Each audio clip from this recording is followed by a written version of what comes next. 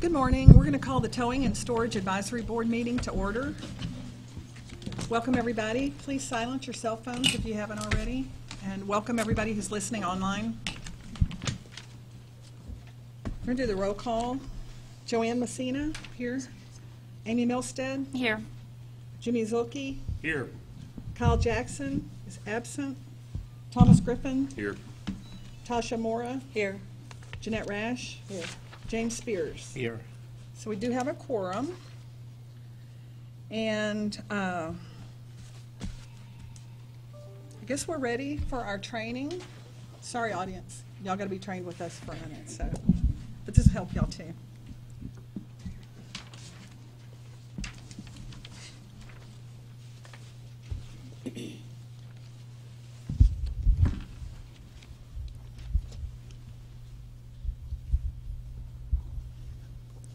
Okay, welcome. Thank you, everybody. It's nice to see you after a several-month break in our meetings for session, and now we're back. This is our first meeting after session. So I'm Elizabeth Salinas Strittmatter. I am the Assistant General Counsel who works with the TOW VSF program. And every periodically, I can't remember if it's every year, I think it's every other year, our board has to receive training on the Open Meetings Act, the Administrative Procedures Act, and the Public Information Act. So we do those trainings during the course of these meetings, and so this is an opportunity, I think, for people who've never been exposed to the various things we're going to talk to about to just kind of have a better idea of how government works and why the board has to operate the way it operates. So we, this morning, are going to go on a journey through these three statutes, as I just said.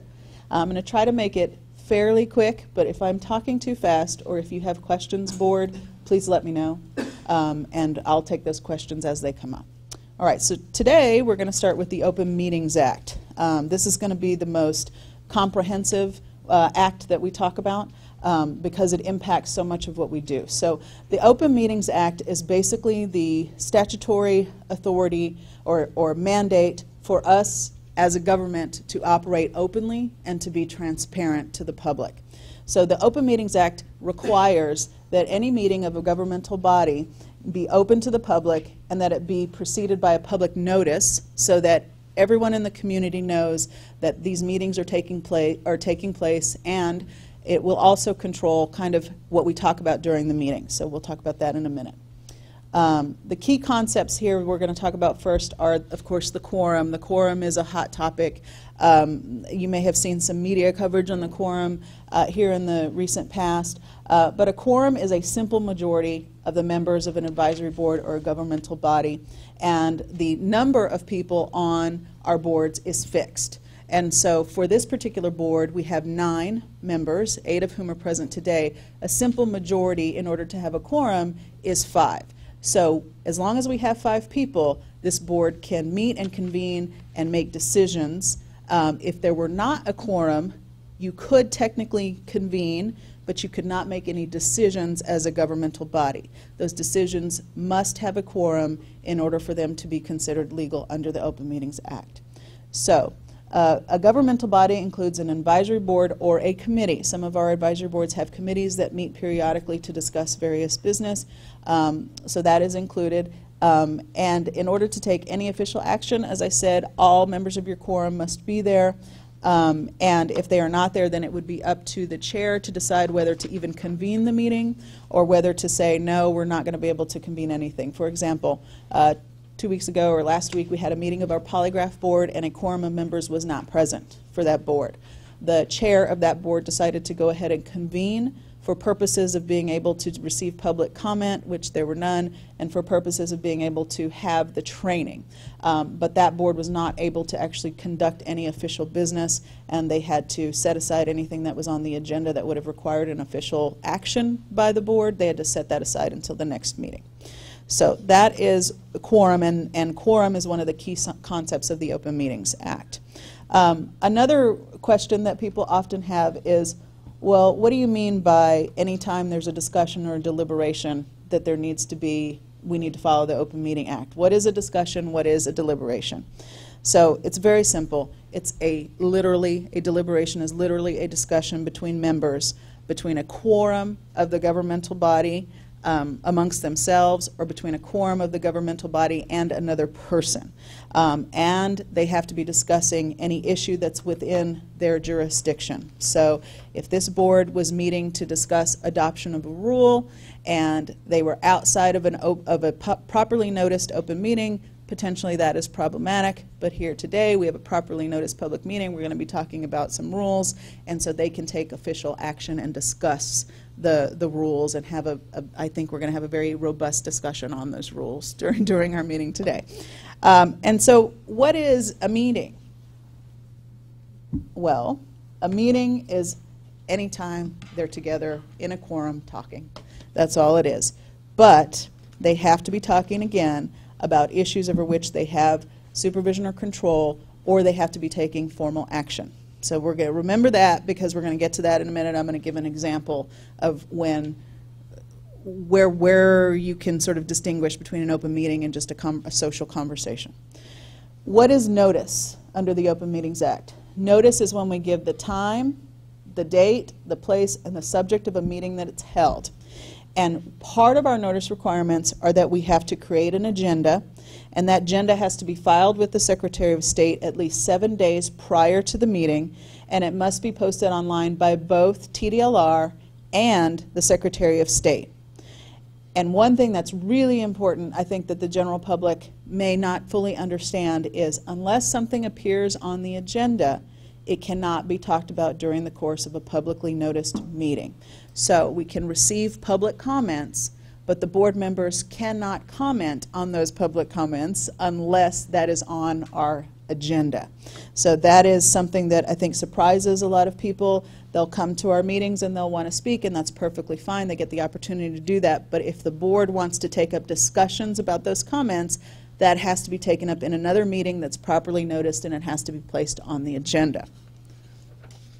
Okay, so let's talk about social functions, conventions, and workshops, because that's where we often get the most questions. And I know that you guys in particular do attend a lot of conventions, and so this is probably something that comes up fairly frequently for some of you.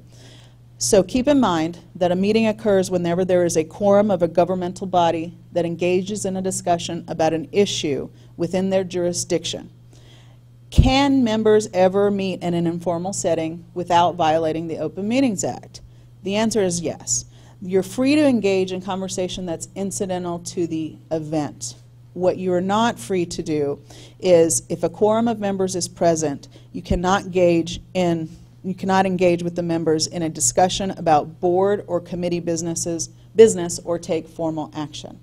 So I just want to stop there. Do you guys have any questions about that? Because I know sometimes this may come up if you're at conventions together. Are you fairly comfortable with the concept of incidental conversations? Okay, great. All right. So the key points for us to remember are: always be aware of any situation that's occurring outside of a properly noticed meeting in which a quorum of members are present. Don't engage in substantive conversations relating to board or committee business or policy when a quorum is present if you are outside of a properly noticed meeting. One thing that always raises some questions that we get as general counsels is, what is a walking quorum? A walking quorum occurs when there's fewer than a quorum of members that engage in a discussion about official business, and then you communicate those discussions to other members of the board. So, for example, let's say we have 3 people talking about a particular rule that is going to be coming up before the board. If those 3 people have that discussion and then they go and communicate it to a 4th and a 5th and a 6th and a 7th, you've engaged in a walking quorum. So you need to be careful when you're having individual discussions with each other. You always need to be mindful of whether a walking quorum is occurring or could possibly occur. You can participate, a quorum of members can participate in initial communication, but subsequent members, adding subsequent members to that communication is what we are talking about here. And so that is going to include things like having a conversation, memorializing that conversation to an email, and then sending on that email to other members who were not present during the course of your conversation. And we'll get to that in a little bit. So Here's an example of a walking quorum. On a 5-member advisory board, 2 members exchange phone calls and emails expressing thoughts on an upcoming rule change and exchange research that they have each individually performed regarding the issue. One of the board members subsequently forwards that exchange to another member, so presumptively here we're talking about the emails being forwarded. That's a walking quorum, if that number of folks constitutes your quorum.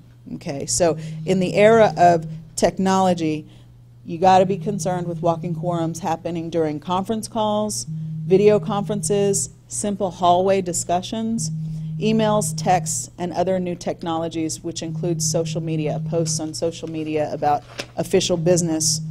And so here are some best practices that we advise board members on.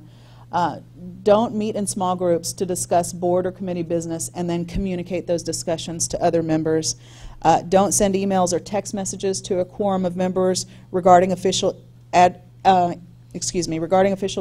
and that's even if you're sending emails to each individual member. So it includes group emails and then sending emails to each individual person. It doesn't matter. It's still going to probably be considered a walking quorum.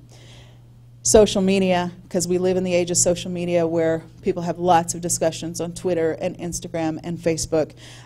Don't create posts on social media about board business where a likelihood exists that a quorum of members could potentially participate in discussions. And don't ask a quorum of members, even on an individual basis, for feedback on board or committee business outside of a public meeting. This could be considered to be polling. And polling is obviously very much of a concern. So if you want to talk with each other, just make sure you're following the open meetings guidelines and you are being aware that you cannot get involved in a walking quorum. All right, so what are the guidelines that we have for our open meetings, our open sessions? As I stated earlier, we can only talk about the specific items that are on the agenda. You can put reasonable limits on public comments, and what you'll often see during our commission meetings and during our board meetings is there will be a time limit put on the public who can make comments, and that is considered to be reasonable. And as I said earlier, a member of the public can raise a subject that's not the agenda. We just can't talk about it. However, the board can discuss whether they'd like to place it on a future agenda for more robust discussion. All right. So, what are some of our best practices? We've already talked about limiting your discussions to the specific agenda items.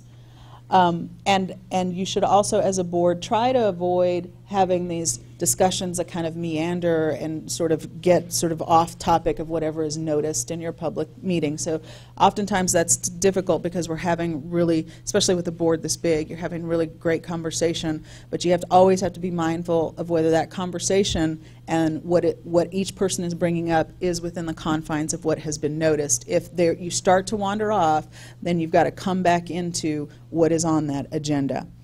Let's see. And then I've already talked about the other two. All right, so because I'm a lawyer, I have to tell you what the penalties are. So obviously, members who knowingly participate in a walking quorum or who knowingly participate in a meeting that is closed to the public are subject to possible misdemeanor criminal penalties. The penalties are a fine of $100 to $200 or confinement in a county jail, or both for up to 6 months. Okay. Anybody have any questions about the Open Meetings Act? Let me see if I did not talk about this one. Civil remedies, any person who's interested, any interested person, which includes the media, may petition the courts to stop an action that was taken by a board. All right, so that's one of the reasons why following the Open Meetings Act is so incredibly important. Because if you take a vote and you take some kind of action on that vote, if somebody out there says, hey, you violated the Open Meetings Act, then they can go to court and they can say whatever they voted on, whatever action that they voted to take, it's void. And you need to tell them they can't do it. So this kind of here is what we always, as attorneys, worry about, and why we impress upon you guys, like, we have to follow the Open Meetings Act, because we never want to open ourselves up to some kind of assertion that whatever we did was beyond the bounds of the Open Meetings Act, and therefore whatever act you took is not an official act and needs to be voided out. Okay, so no questions, right? All right, so let me move on to these are some resources. If you'd like a copy of these resources, please contact me, and I'm happy to email them out to you. The APA, or the Administrative Procedures Act. So the APA, there's a lot of legal words here. I'm going to break it down. What the APA does is it tells us, and it tells licensees, how we put statutes into daily practice. And it tells us about the internal working of our agency and the rules that we have to follow as state employees in the running of our programs. So look at it this way.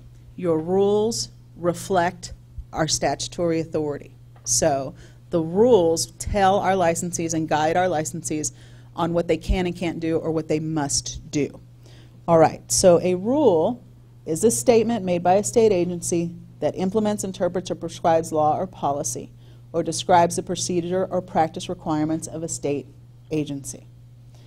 A rule includes the amendment of or repeal of a prior rule, and as I said, it does not solely relate to the internal workings of the agency. It relates to both the internal workings of the agency and the practical application of our statutes as they apply to licensees. So in y'all's case, VSF has rules that reflect statute, and TOW has rules that reflect statute.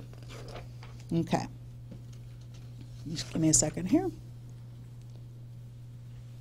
All right, so what are our sources for rulemaking? You're going to see here today one of those sources, which is legislative changes. So every 2 years, our state legislature goes into session and they pass a bunch of new laws, and then all the state agencies have to go back and say, okay, what bills impact our programs and what rules do we need to make to accurately reflect the changes in the laws? So legislative changes. We can also get changes through advisory board work groups. You're going to see that here today as well. We're going to be talking about the penalty matrix today, and that penalty matrix changes or amendments that are being proposed are the product of a work group that was appointed by the board. Advisory board discussions can also be a source for rulemaking. TDLR staff, myself, and others that work within the agency may notice a pattern of a problem or an issue that keeps coming up, or even a question. And we may say, maybe we need to make a rule that clarifies this, or a rule that is more of a guidance for our folks, for our licensees. 4-year rule review. All of our programs have to go through the 4-year rule review. So every 4 years there will be a big review of all of the rules within the program. Sometimes those 4-year rule reviews result in rule changes, and sometimes they don't. It's just kind of a general review of all the rules to look for what changes need to be made, are there any, and if so, then we go through the rulemaking process. Or a rule petition. You may actually see that sometimes during our meetings, members of the public will come up and they will say, I'd like to petition for a change in the rules, and they will explain why. Those can sometimes be the sources for rulemaking. Okay, so any interested person may submit a petition to a state agency requesting the adoption of a rule. And so who is any interested person? You must be a Texas resident. You must have, or a business entity located in Texas. You can also be a governmental subdivision in Texas, or a public or private organization that is not a state agency, but that is located in Texas. So if somebody from Alaska wanted to come up and say, hey, I'd like to propose a change to the rule, we would look at this and say, well, you're not considered an interested person under the state of Texas's statute, and so we don't need to consider that. But if a Texas resident comes forward, then certainly that would be a fair request for a rule petition. This is just a handy-dandy flow chart for how this all happens. As you can see, this rulemaking process, you all know, is very detailed and it's very time-consuming. But here is a nice flow chart that kind of describes what happens. We're going to see this when we talk about our rules today. So you're going from the idea for the rule, you go through drafting, which happens internally. The drafting of the rules is sent to your advisory board. Here today, you're going to see that for consideration. If they say, yes, we're okay with those rules, or no, we want to make some changes, and these are the changes, we discuss those changes. and then somebody will make a motion of whether to file those rules with the Texas Register. This is a really important section of what happens in the rulemaking process, because this is the public's opportunity to comment and have their voice heard. So once those rules are filed and published by the Texas Register, then the public then has 30 days to comment on those rules. I will, or another GC, depending on the program, will review the comments and recommend any rule changes to the draft. We will come back to the advisory board. We will talk about the comments. We will make any recommendation and decide whether we want to make a recommendation to the commission.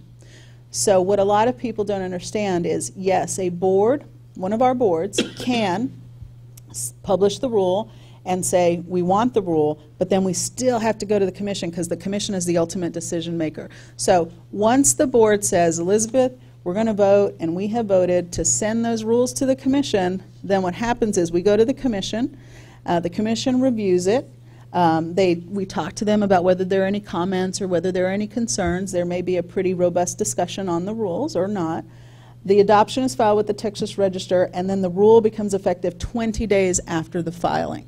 So that's just kind of a really snapshot of what happens, but obviously there's a lot of time that goes into here, and there's a lot of timelines that we have to hit in order to make all of this happen. The rule review process is the same that I just talked about. The program's on a 4-year rule schedule. We publish a notice of intent to review. There's 30 days to comment. The GC reviews the comments and makes recommendations to the commission. The commission will decide whether they just want to go ahead and re-adopt the rules. And then I've been here for almost 3 years. I've never seen the commission not re-adopt the rules. I think it's rare. It does happen, but it's rare. Okay, so that was on the APA, the Administrative Procedures Act. Any questions on that? Okay, good. So we'll move on to the PIA, the Public Information Act. This is one where we get a lot of questions about it. Okay, so the PIA is the act that controls the release of government records and the public's right to see those records. So it's intended to allow every person who has information about the affairs of allow each person information about the affairs of the government and the official acts of public officials, employees. So what does that mean? That means the public has the right to see what we're doing as a government agency. And how they exercise that right, most often, is by submitting an open records request via the Public Information Act. Okay, so the Act makes all documents, records, and other information relating to official business open to the public. However, there are some exceptions. So what happens is, when we get an open records request pursuant to the Public Information Act, we pull those records together. We have a whole unit division that works on open records. And I'm going to point out Mia Settle. She's back here with her hand raised. Mia is our open records expert. She's our open records attorney. So if you ever have any questions, Mia Settle is the one who can assist in those questions. But what Mia's group does is they get those requests and they look at them and they say, okay, we're going to pull these records. What in these records is confidential by law, and what are we required to redact? Redaction is simply when they basically take out information that is confidential. So you'll see black marks or you'll see just white out.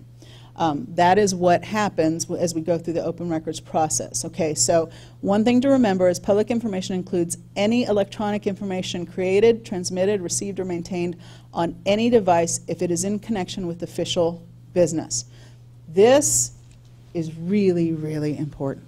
Okay, and the reason why that's really important, is because any device, if it is connection with official business, it does not have to be a government-issued device. So you have to be very careful when you're on your personal phone conducting official business. It might open you up to having to produce the transmittal of the information that occurred on a phone. So what we always ask people is, if you get a request that you can reasonably construe to be an open records request, and they don't have to use the words, I'm making an open records request. If you look at it, somebody sends you an email and you're like, I think they're asking for TDLR records, then immediately forward that on to Mia's group, our open records group, and let your general counsel, me, know that you've received that request. We will then intake it, and Mia's group will work on getting a prompt response, which is approximately 10 days. We cannot ever ask somebody why they want those records. Okay, that would be a violation of the Public Information Act. We can ask for clarifications. And so if you get something that you construe to be an open records request, the best practice would be just forward it on to Mia's group, the open records folks, so that they can ask for any clarifications. They know how to word those clarifications, and it's just a better practice to have them handle it rather than say, wait, I'm not quite sure, are you asking me for this, or are you asking me for that?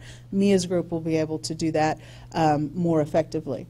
Okay, and so what are some of our exceptions to disclosure that I just talked about? Some of the information that would be confidential that the public would not have an automatic right to see includes dates of birth, email address, certain education documents, and any HIPAA information or Texas medical records that are covered by the Texas Medical Records Privacy Act. So HIPAA is, of course, the Health Insurance Portability and Accountability Act.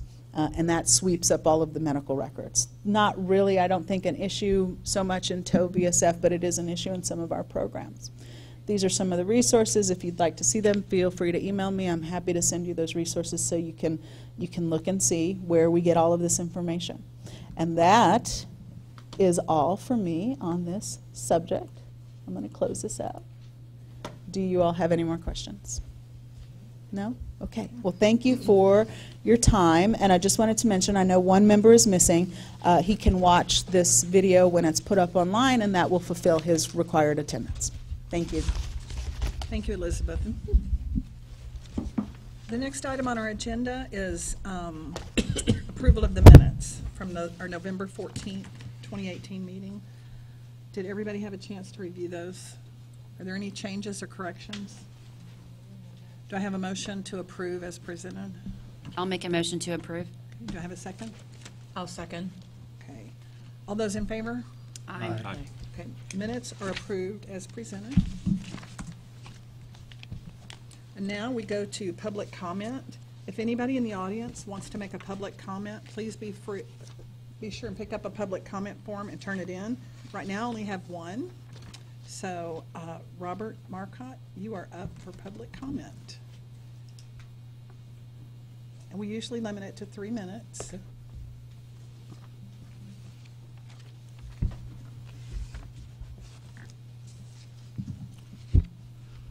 Can you hear me okay? I can. I don't know if they can hear you in the back. All right. Can you hear? Okay, yeah, they said yes. I'm Robert Marcotte. I'm a private citizen from Arlington, Texas. I'm concerned with a section or portion of the section 85.710, release of vehicles. A little bit of background why I'm here.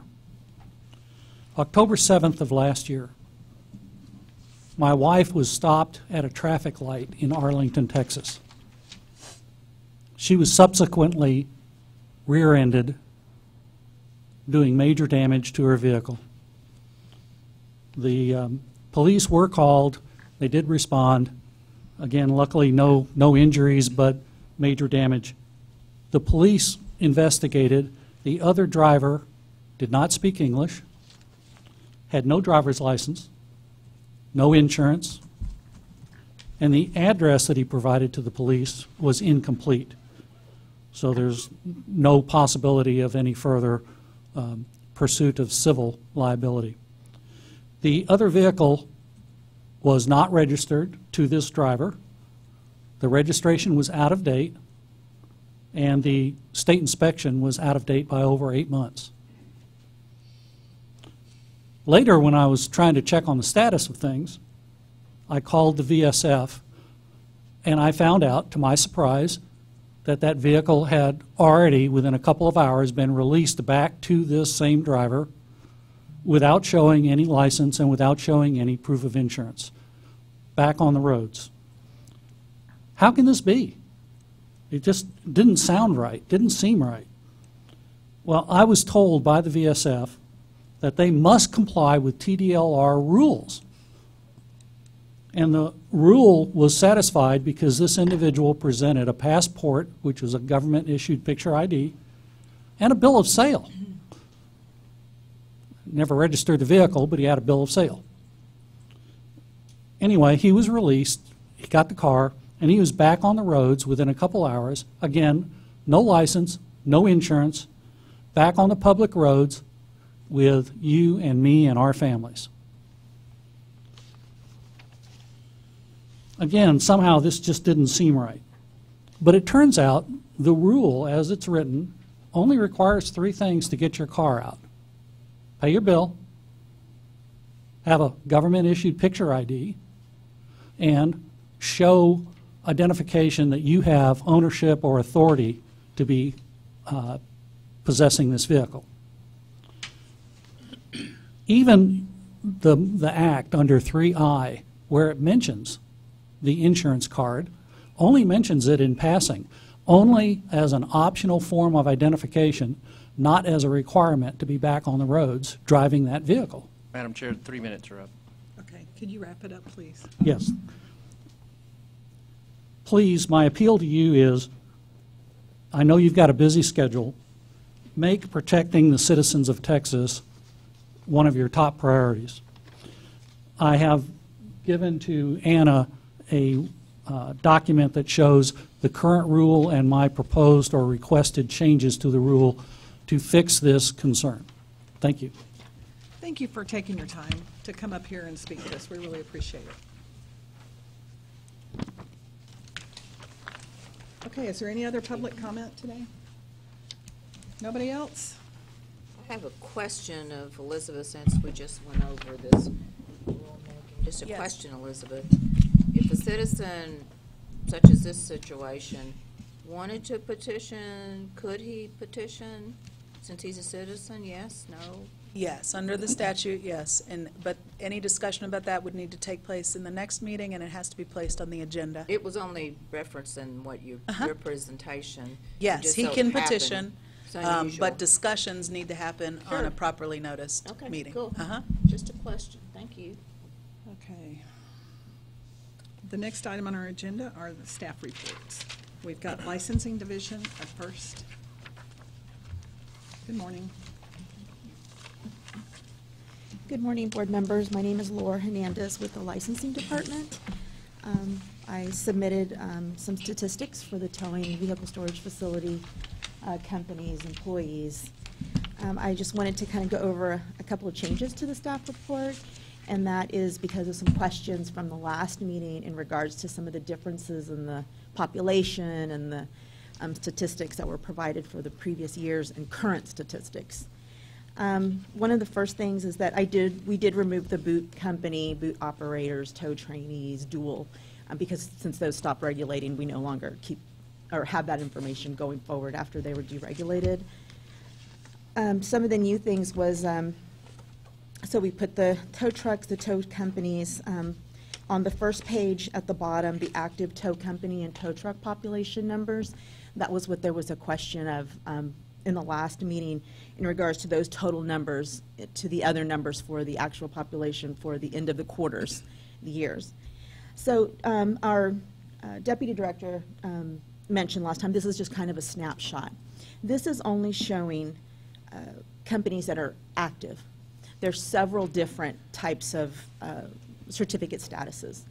And on the last page of the statistics, I've kind of broken down some of the ones that are the most common, showing that those numbers are different because the statuses can be active, they can be pending review, they can be pending, insurance not applied, transitional, and those different statuses could be that there's no insurance. There could be insurance today, but our tool system is updated hourly, minute by minute. So just because the insurance wasn't applied, you know, at 12:01 it expired, doesn't mean that the insurance company can't go at noon the next day and apply it. But this snapshot doesn't capture that. It only captures the ones that actually say active. So there's not a way for the system to just encompass every eligible tow company that's part of the population because of the different statuses. So we just wanted to provide a breakdown of, you know, there were, like, as of 7/12, there were 4,000 active, but there were also 99 pending review, and that doesn't mean that they didn't go active the next day or later on that day. And so that's why these numbers differentiate, because the system is just updating just hourly, minute by minute. So we just kind of wanted to provide that further information to show why there's a difference in the numbers Okay. that at the end of the quarters, then plus what's current. Right, okay. Okay. Well, if Any anybody has- questions?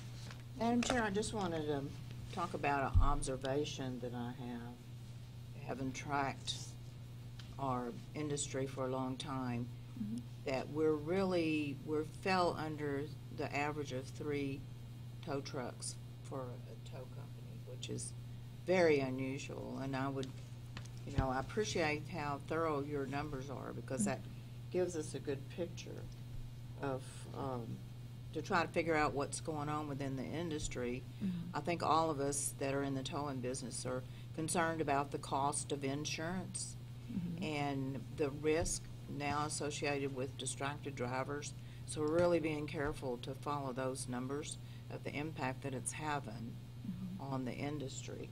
Also, the fact that the average for VSF employees is less than 2. And we made that change, if y'all will remember, so where if you have a tow operator's license, you don't have to have a VSF employee license too. But that's really a very small number, and it was a surprise to me. So again, I really appreciate your thoroughness, because that really gives us a really in-the-weeds look at what the industry's doing, and something that we can possibly, and I'm looking for Todd Forrester, pay a little bit more attention to, in that, when going out in the industry and all of the actual numbers and the impact that the economy and the industry is having.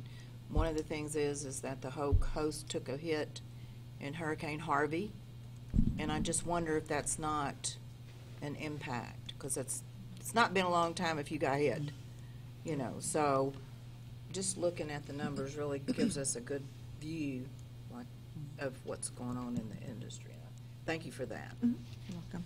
Anyone else have anything for Laura? Thank you, Laura. Thanks. Next up is customer service.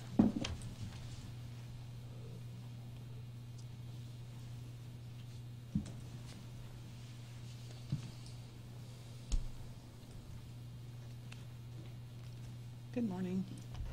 Morning, advisory board members. My name is Tuan Nguyen. I'm the manager for this program for customer service. Since the last time we met, stats have risen quite a bit for this spring. It peaked a little bit in May. Maybe a little louder, please. Sorry. So since the last time we met, we've seen a small spike in numbers for the spring of this year. And definitely during May, we had about 2,500 calls. But our average for this whole fiscal year roughly is 2,000 contacts per month. A lot of our calls is still pertaining to licensees and constituents. Licensees mainly calling about renewals, tow companies asking about how to add and remove trucks, and then of course printing cab cards. And then constituents when they're in incidents where they went through a towing incident with one of our operators, or they would just got in an accident and they are at the BSF and they're trying to see how they can get their vehicle out. But that is definitely the bulk of our calls. Other than that, I'll be happy to answer any questions you have. Okay. Anybody have any questions, comments? Thank you very much. Thank you. Next up is Enforcement Division.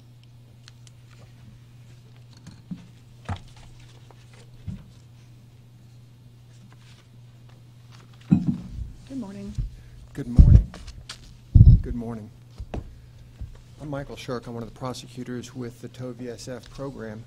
I'm going to cover a lot of information. Can y'all hear him in the back? Seems like everybody's talking so softly this morning. Y'all can Okay, hear well, okay? I won't do that. I've never had that problem.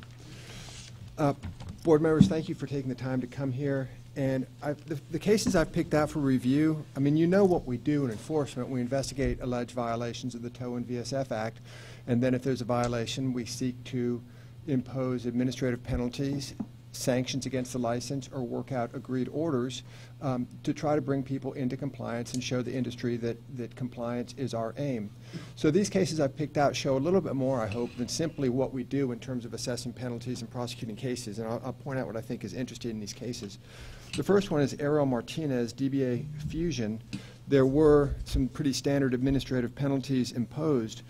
what this case I wanted you to know about, one of our processes here, is that when a penalty has not been paid by a respondent after it's been assessed, we refer the case over to the Office of the Attorney General for collection purposes. We first send a demand letter out, and then we refer it to the Office of the Attorney General. Oftentimes, if the license is still in place, we will take further administrative action to revoke the license because the failure to pay an agreed order or an order of the Commission is a Class G violation which warrants suspension. And I know sometimes we look at our stats about how much in penalties we've assessed and how much we've collected. And I wanted you just to know about this process that we use as advisory board members. The second case is one in which dishonesty was used in obtaining a vehicle owner's consent to transfer a vehicle from a licensed VSF to a unregulated body shop. This is, of course, what we've come to call flipping in the industry. The respondent in this case accepted a $4,000 administrative penalty as well as a revocation of the storage facility license to be probated for 3 years. We found that the probated revocation or suspension of a license is really an excellent tool to show our licensees that they can operate in compliance with the law and still make an honest dollar. Oftentimes we find that after a probated period of time, those businesses become model businesses because they've changed some of their ingrained and systematic business practices and now know the rules because they've taken them seriously under the threat of suspension or revocation under that probationary period. In this case, the penalty and the restitution to the insurance company were paid. The next case is a criminal conviction case. I wanted you to understand this process, that the respondent, who was consent tow truck driver, was imprisoned in a penitentiary due to a felony conviction. Our Enabling Act, that is Chapter 51 of the Texas Occupation Code, states that an occupational license must be revoked upon imprisonment following a conviction, felony community revocation, or revocation of parole. So in this case, the license was revoked. If a person does serve time for one of these convictions or violations, that doesn't mean they're permanently ineligible. So a tow truck driver, a VSF employee, can always reapply for a license 1 year after the anniversary of the revocation. And so what we're trying to do is protect the public from people who've shown criminal propensities without taking their ability to earn a living away. And that's a number of the cases we have, is people coming and saying, I've paid my dues, I've shown that I'm capable to work safely in a field that involves public engagement, oftentimes in dark and shady places, and I'd like my license back. And it's something the Commission really takes seriously, is ensuring that people are able to continue in their line of work after their time in jail or penitentiary. The following case, Claude Woodward, this was a suspension for failure to pay administrative penalties. Even though the tow license was suspended for failure to pay a penalty arising from an earlier infraction, he continued to tow, and so we assessed a $4,000 administrative penalty against him. I think what's interesting in this case is, again, one of the tools that we have in tow VSF as well as other programs, which is for the executive director to issue a cease and desist order. Staff can prepare one where there's a threat that a person might continue to engage in the business even though they're no longer licensed. And it's a very important tool that we have, is the issuance of a cease and desist. They've been effective. If we find that the person continues to operate after the issuance by the executive director upon the request of staff for a cease and desist order, we will go in and seek an attorney general, an assistant attorney general, to come and obtain an injunction against the individual, which we've done a couple of times in the tow VSF. Christian Leon is another flip case, and flipping, the way we define flipping is the use of fraud, dishonesty, and deceptive practices by a tow truck driver or by a VSF employee to take an incident management tow, which of course should go to a VSF, directly to an unregulated body shop, or transfer it from a vehicle storage facility to an unregulated body shop. The law says, of course, a consumer can choose wherever they want to take their vehicle, but in an accident scene, when the tow truck driver pulls out an authorization of release, a power of attorney, a subrogation, an indemnification agreement for a person at an accident scene to sign because they say, you know, at a VSF, you're not going to be able to get this done. I've got a sweet body shop. That's one of the grossest and rankest forms of fraud and deception against our citizens because it's a time of difficulty. So we've been prosecuting those very aggressively, these flip cases. And I would just like to take a moment to introduce Special Agent Roy Leck from Montgomery County Sheriff's Office and Deputy Sheriff Tamara Simon from Harris County Sheriff's Office. Law enforcement has been working with TOW and VSF staff very carefully and closely, both in the investigation and prosecution of these flip cases, which are probably the biggest concern we have at this point. Madam Chair, may I jump in real fast? As everyone knows, I work for the Houston Police Department, and I am in the auto dealers detail, and we oversee towing and storage in the city of Houston.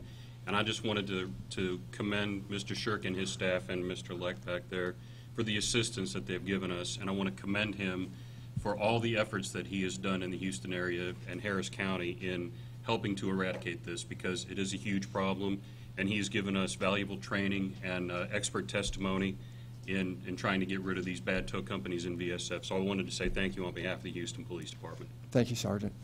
Very good. And Michael, is there any way you could, in the future, add the city of these violations? Of course. I think that'd be helpful because it seems some of the flipping cases are concentrated in Houston and Harris County.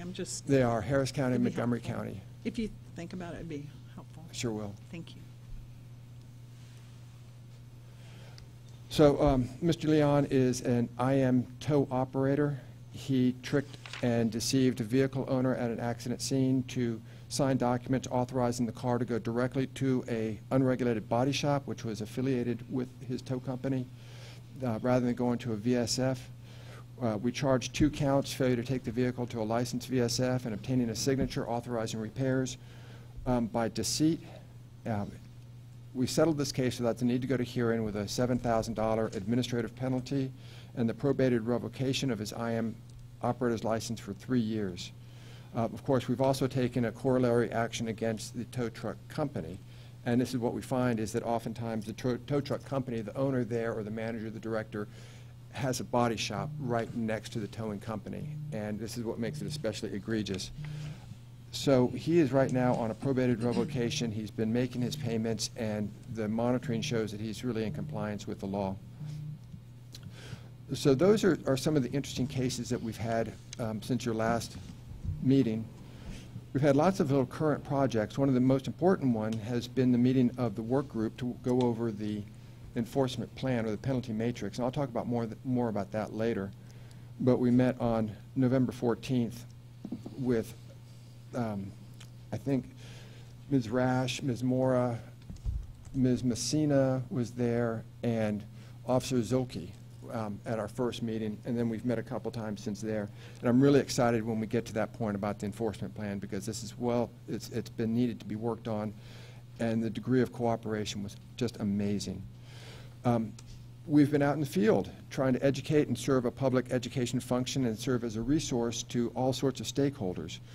Inspector David Kotzenruther and I did a 6-hour training at HPD on January the 11th, 35 officers from auto theft, and HPD was generous enough to allow us to invite other people, so we did have officers from Harris County Sheriff's Office, Montgomery County Sheriff's Office, as well as the National Insurance Crime Bureau, which has also joined our efforts in addressing the flipping problem in that area. I was honored to be asked to speak at the convention, the 2019 convention of the Texas Association of Special Investigative Units in Pasadena. I didn't know what a unit was. I thought it was a person, but the special investigative units are people who have subject matter expertise, and they're embedded in like medical fraud units for insurance companies or tow VSF fraud,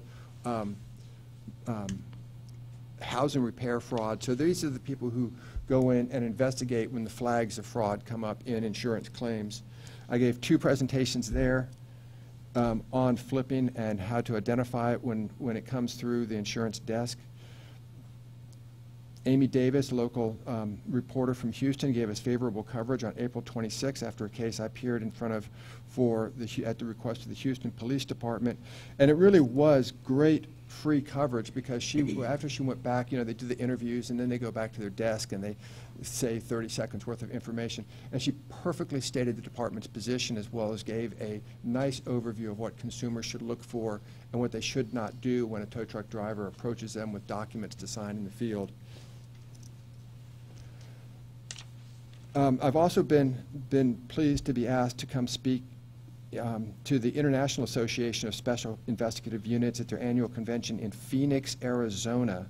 And I want to thank our executive director and deputy executive director for authorizing the trip and my travel out there.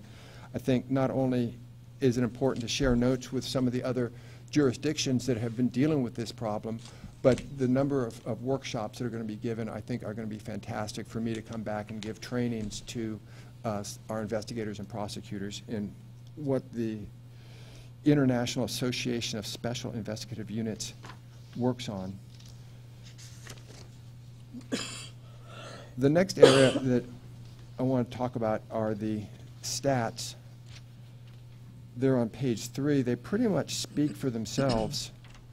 What I'm pleased to say is that we are closing more cases than we're getting in, but that's always a snapshot. As you can see, we opened 1384 tow cases. We've resolved 1647. Not so good with the VSF, but we are holding water in terms of trying to close cases within a 500-day period, within a 60-day period, if at all possible. We have been given metrics that we're expected to conform with in terms of closing cases, moving them on, while at the same time allowing attention to be given to cases that may take a little bit longer. Could you restate that on your time period? I got a little confused. I thought you said 500-day and a 60-day. We have what we call 500-day reports. Anytime a case reaches 500 days, that shows up in our report. Generally, we try to close cases in the area of 300 days, if not faster than that. And that's after it comes to our desk. Okay, thank you.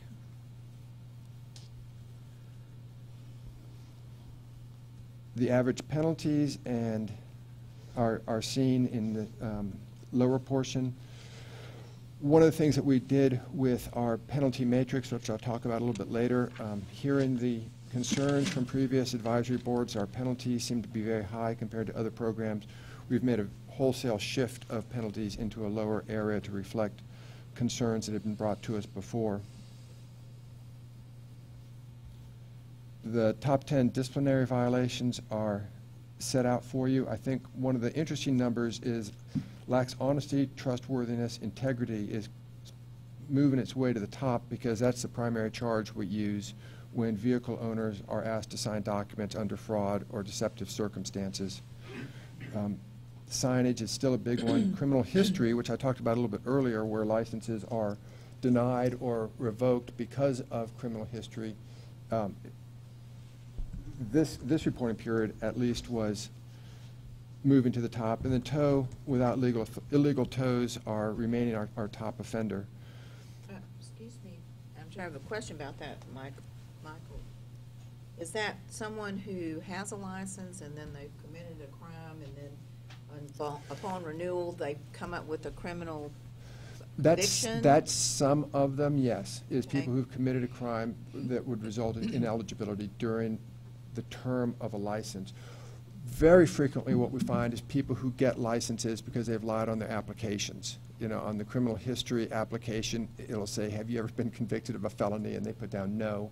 And then they say, well, somebody else completed it for me, or I didn't understand the question, or one of those lines like that. And so we'll bring enforcement action against them as we discover that they've misstated the facts on their application. That was new, I think. I hadn't seen it. I don't remember it. No, but we've had quite a few in the last See. reporting period. Madam Chair, I also have a question as well. So on the list of the top 10 violations, and we have them listed with a number beside them.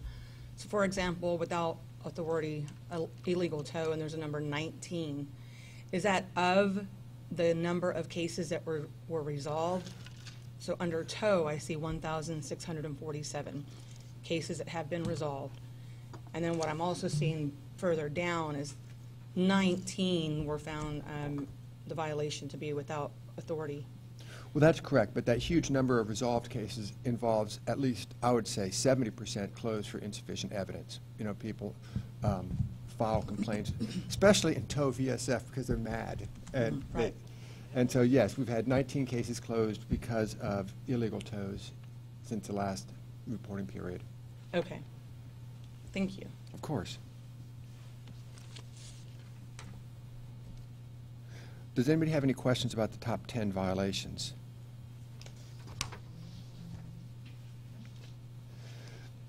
On the next page, page 4, the first statistic you see is failed to timely send or publish.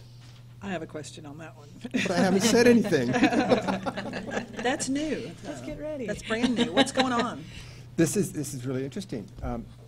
Texas Department of Motor Vehicles has taken on a program where every time they see an application for salvage or non-repairable vehicle titles are submitted to them, right? They want to have title transferred from the registered owner to them because of an abandonment, so they go through that process at Department of Motor Vehicle. What they've been doing over the last 6 to 8 months is scrutinizing the first and second notices that go out. So they're filing complaints on They're this filing already? complaints. You're kidding. It's an auto file. And oftentimes, there's perfectly legitimate reasons why the first or second notice didn't go out, but we're not just, I mean, we then scrutinize their case very carefully to see exactly why the first and second notice didn't go out timely or to the right address. Obviously, a lot of times in these abandoned vehicle cases, which most of these are, the owner is not properly listed in the registration material, so the notices go to the wrong person, or the owner has no interest in the car whatsoever, and so even if notice goes out late, like a couple of days generally, no claim is made on the vehicle, and then it's sold for salvage. Madam Chairperson, I have a question. Does the department have any numbers on how many new cases have been opened by the DMV's submission of the filing these alleged violations, or what, I don't know how to word it, but how many new cases are being generated and opened because of the DMV's new action? I don't know that raw number. I can tell you, coming across my desk, I'm probably getting one every week, which is a huge uptake from the past. But It's not very many, considering how many vehicles are sold, but still. But yeah, right. Really don't need someone else watching what our dates there. Well, it just creates more workload for TDLR as well. But documentation's enough in itself to drive. Right, all those documents you have to submit. Yeah. Okay. But, you know, in the same way that we appreciate working with HPD, HCSO, MCSO, Maybe when they see there's not that many, they'll feel better about us.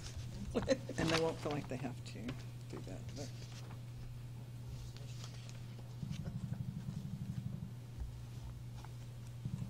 But any other questions on that? with respect to personnel changes, I don't know if you got a chance to meet our newest tow prosecutor, Tony Reed, back here. He's been jumping on cases pretty quickly.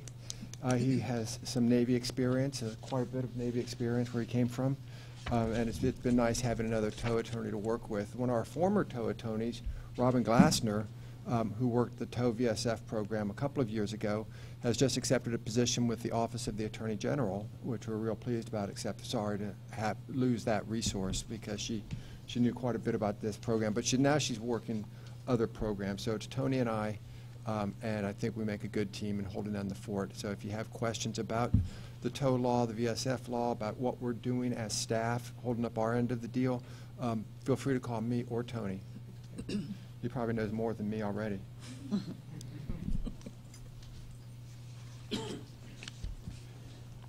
And I believe I've run through the statistics already. So unless there are any questions, I'm going to step down until we get to the enforcement plan. Okay, anything else? Good job on the flipping stuff. That's been a thorn in our side for a long time, so it's good. Yeah, Good that it's- we're finally getting some traction on Well, what we're finding is it's much deeper than we had anticipated. Yeah. it. Thank you, Michael. See you again in a minute. Education and Examination Division.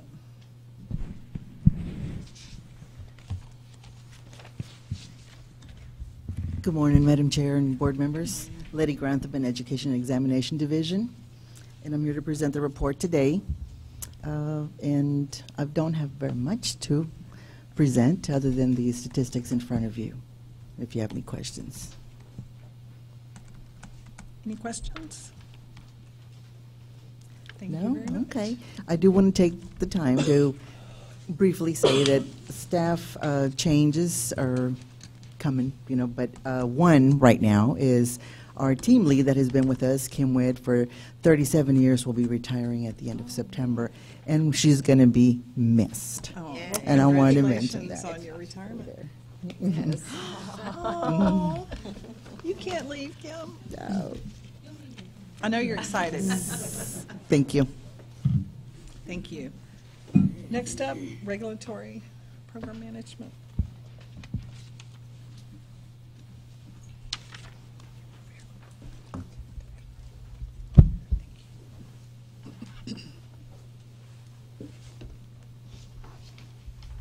Good morning. I'm Todd Forrester with the RPM Division, Regulatory Program Management, and we are changing the way we do things internally in hopes of creating more value for the industry and make things a little more efficient for us. We are working on somewhat of an analytics program. We are now tracking every question that comes into us. And right now we're using a spreadsheet. Tomorrow I'm getting with Twan, who was up here earlier, customer service. We're going to be on the same system they're on. So we can kind of look at all the questions that come in, the ones that come to us. We are looking at that as a way to help with the trainings. So it's great to have these trainings, but there's something, it's the 70-20-10 rule. 70% of what people learn on the job is from watching, or from doing a job. 20% from watching, and 10% from formal trainings. We've been spending the majority of our time on formal trainings, and now we're trying to get the data to help figure out what the industry needs. And I think that data is available. I think it's just something we have to capture. We have a couple of ways to do that, recording the information that comes in. We also, I got with Josh Schroeder, who has been extremely helpful in this. He's with our web development team. He has an analytics website where we can see where everybody's clicking on what page on the towing, on all the towing pages, how often that's happening, how long they stay on the website, everything like that. We've broken out the compliance manual into little sections. That website's in beta now. But with those combined things, we can see what they're clicking on, if it's what do notification letters need, what about the paperwork, like what does a tow ticket have to have. We can have all that broken down so we can get a better picture of what the industry needs from us. We're also looking at creating business resources for the industry, such as like infographics to show this is the information that has to be on all the paperwork.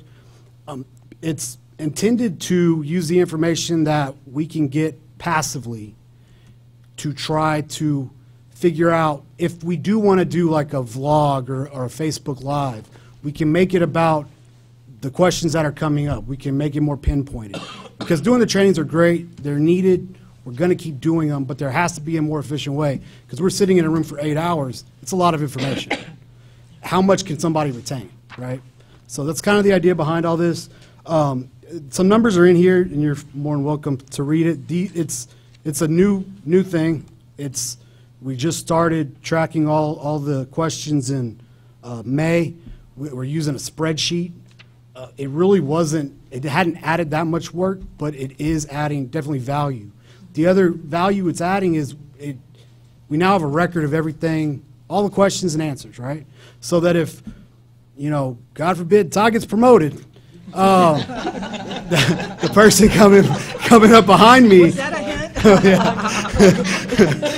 We don't know this, Todd, but we told them you can't. I know. but the person coming, we'll have a history of, we'll have the institutional knowledge to go forward so that it's not just lost.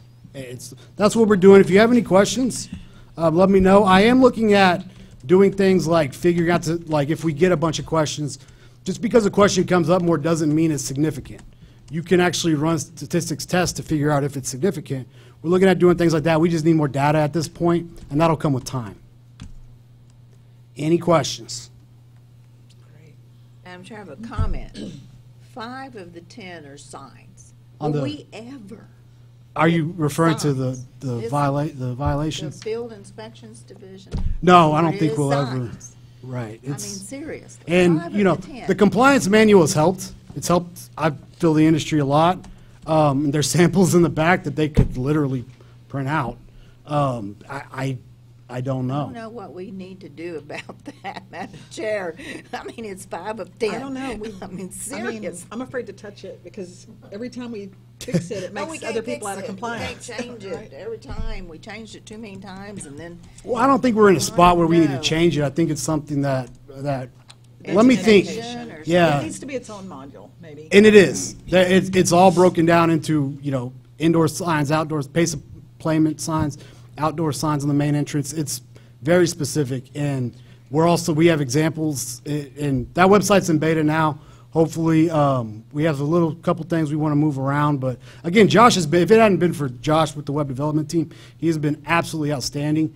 He's helped me understand what makes a good website, which has helped me to provide the content to him to make the website. It's really a step forward, so I'm interested to see what the industry thinks about it when it does come active. Is it a separate website or it's just a link? It's going to be, so originally on the right-hand side, we put an industry compliance section. They'll click on that and it'll break it all down. There's also one for consumers. So we're going to see where we can see where the consumers are looking for the tow hearing information, everything like that. Okay. Good morning. My name is Latasha Poland, also with the RPM division.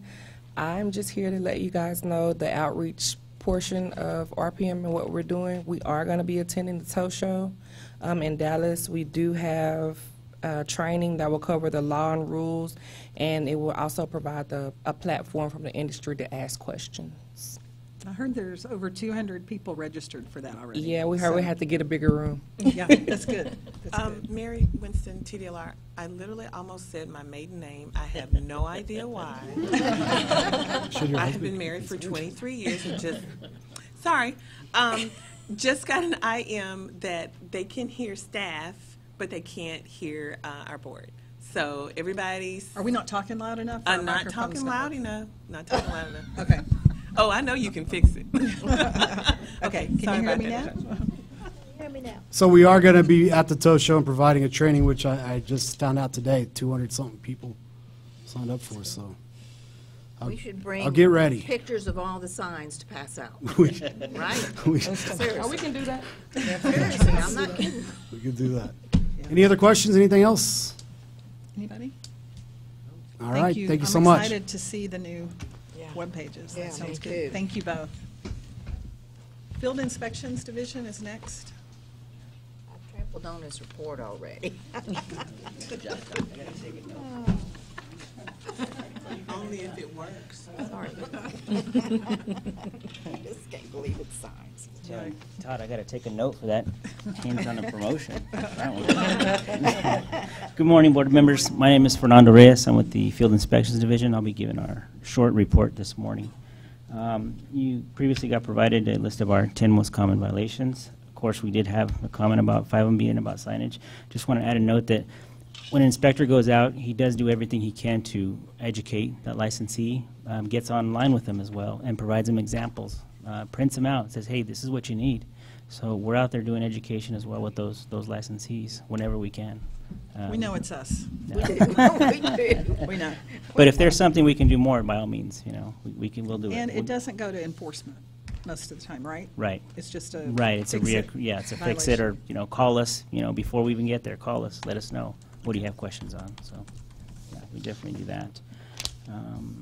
So we're going to recent accomplishments, specifically changes.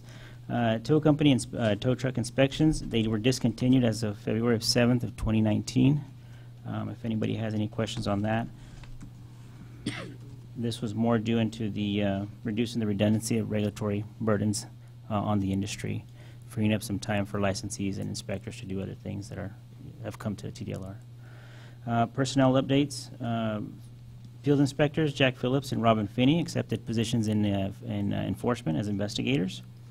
There was beginning dates of February 19th and May 1st, so congratulations to Jack and Robin. North Region Manager Joe Carrasco resigned effective May 26th. We just wish Joe well in his future endeavors. And Ron Garricky was promoted to Region Manager of the North Region with field inspections as well. We have 6 inspectors since the last advisory board meeting. Don Moorfield began January 3rd, DFW area. George Vega actually returned. He was out sick, didn't look like he was going to come back, and he actually did come back to us, so we're happy to have him back. He started in March. Tom Singleton and Donna Johnson, also in the Houston area, and they started on June 17th. Twee Kempner began in Dallas-Fort Worth on July 15th, and we actually have a new one starting August 1st, Miss Sandra Luker. She'll be out of DFW as well. Okay. There was statistics provided if anybody has any questions on those, and as of the tow truck inspections being discontinued, you'll notice the numbers changed a little bit, just a little bit. Any questions, board? Thank you. Thank you very much.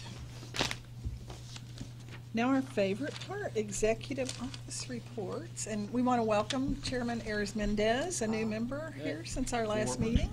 No longer chairman, but still chairman to me. We've had Mary Winston TDLR, we've had a running kind of wager because staff is so used to calling Mike chairman that we have to pay into a pool every time somebody calls him chairman. So how much? It's actually $10, which and you've called me chairman twice. So, okay, and FYI, it's a 60-40 split between the other deputy executive director, Carla James, and myself. So we will need that money. Again, Mike Ayers Mendez. I'm the deputy executive director. Madam Chair, I appreciate your recognition. It's been a transition now, moving on to this side of TDLR and actually being on this side of the table. And some people may not know, Mike was chairman of our TDLR commission. He was over everything. I was a commissioner since 2005 and served as chair for the agency for 5 years before coming on staff. And actually, kind of the other running joke is I'm trying to figure out with Brian, who's our executive director, how I can get paid for the 14 years that I was on. Exactly. All the donated time you gave. Yeah, I keep bringing it up, and everybody kind of keeps bypassing it and never says anything about it. Thank you for your donated time. Well, thank you. I appreciate it. So, but I'm here to give the executive report. I've got on my notes here to figure out what we can do with Todd now. The self-promotion that he just gave us. So, but a couple of quick things. We have hired a new director of financial services.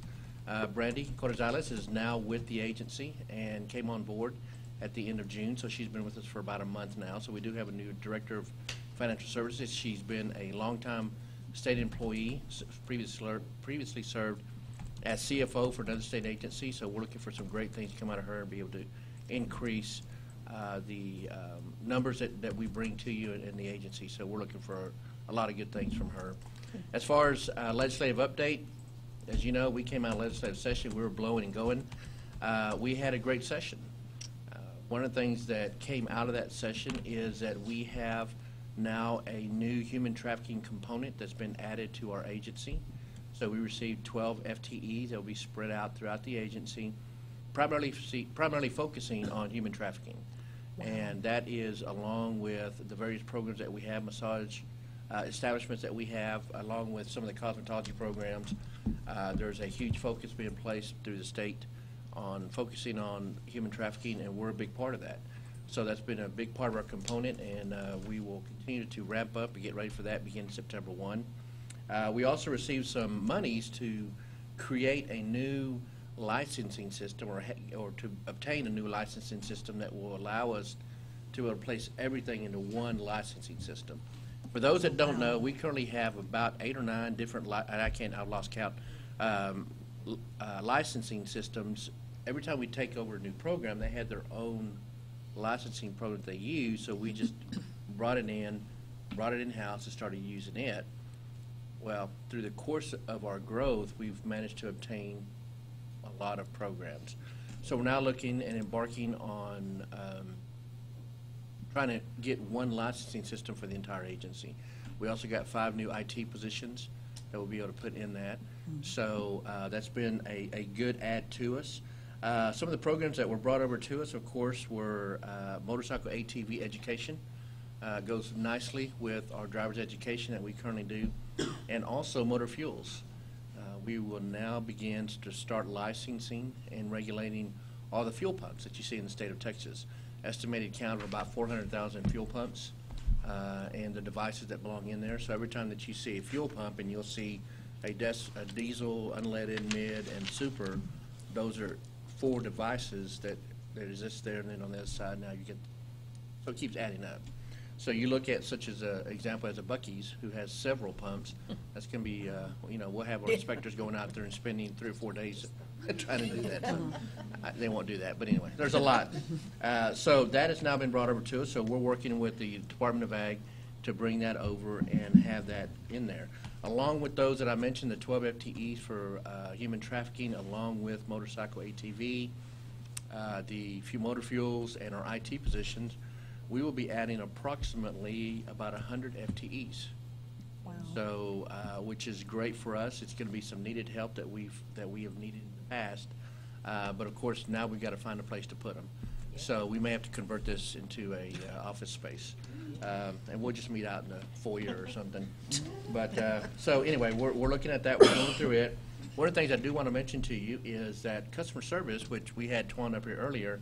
Our customer service division moved from the downtown location. They're now here at the North Campus. They're up on the 2nd floor.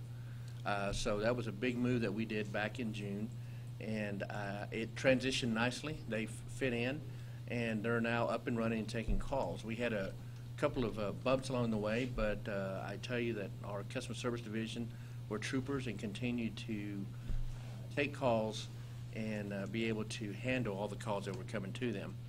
Of course, you've heard from enforcement and field inspections, RPM, education, examination, and the list just goes on, and you continue to see the work that they do.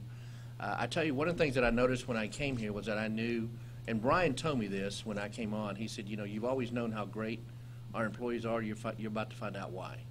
And I see that now on a daily basis, the work that they do. And trust me, they're as dedicated to your program as they are to the other 39 programs that we have.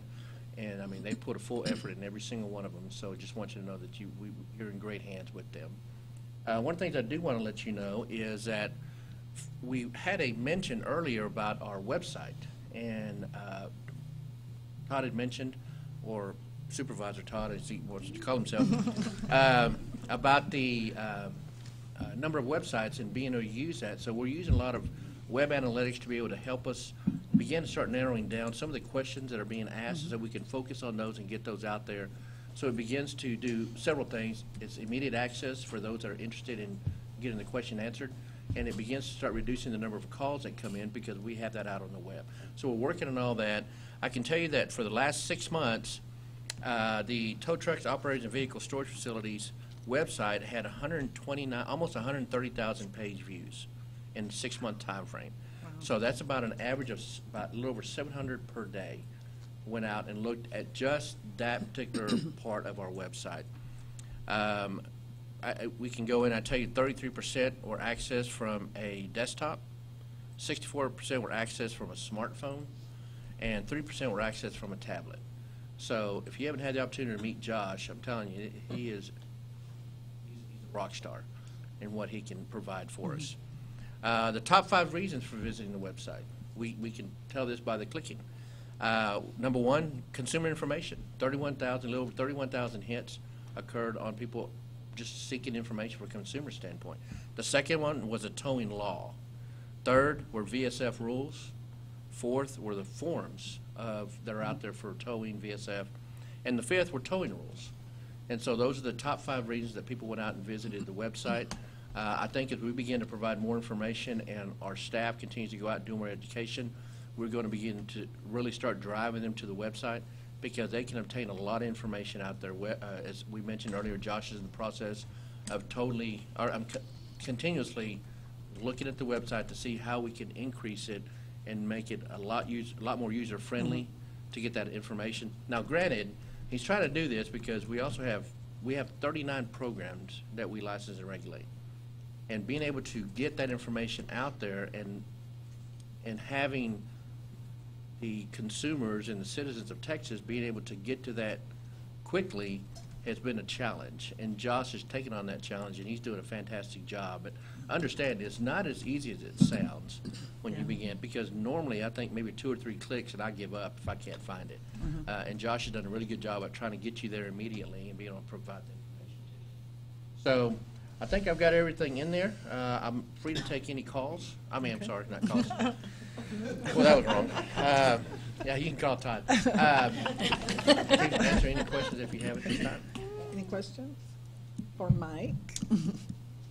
Madam Chair, this may be, because we have a couple of other probably big items that we need to discuss, this may be a great time to have a break. You beat me to it. I'm ready. I think we're going to take a, let's get back at 25 till, maybe 12-minute break, and we'll reconvene. Thank you.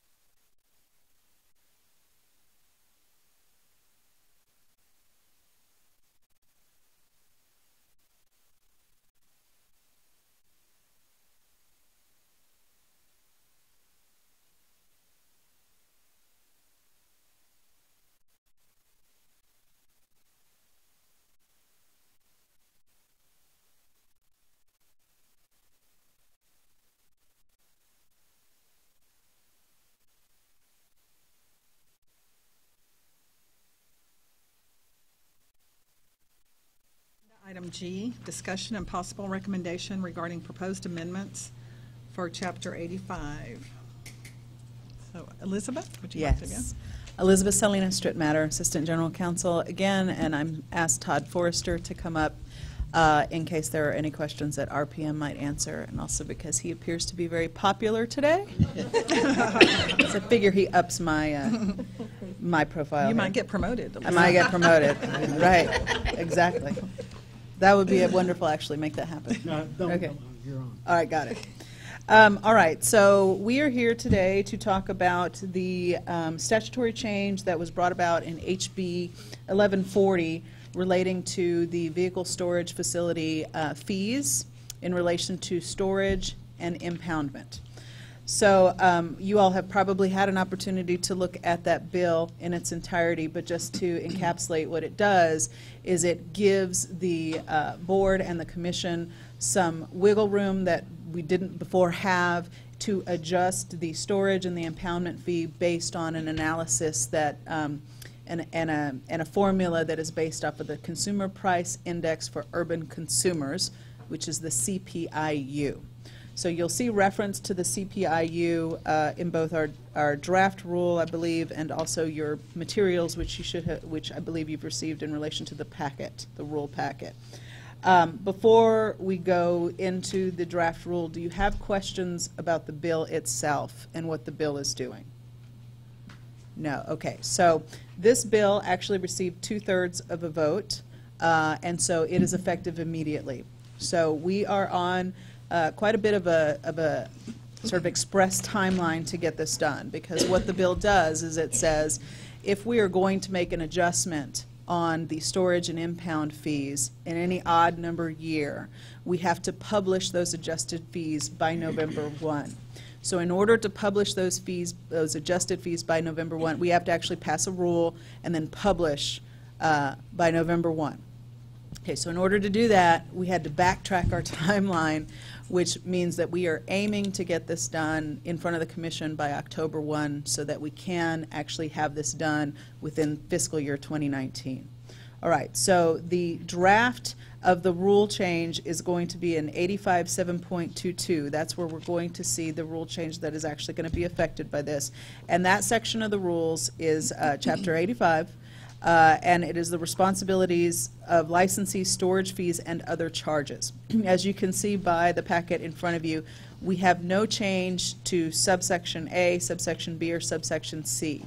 Where we see the first change is in subsection D on the daily storage fee. Now, currently, the daily storage fee, prior to the passage of this rule, couldn't be less than $5 and couldn't be more than $20. So what we have done is we have taken out the language that it can't be less than $5 because that's no longer applicable.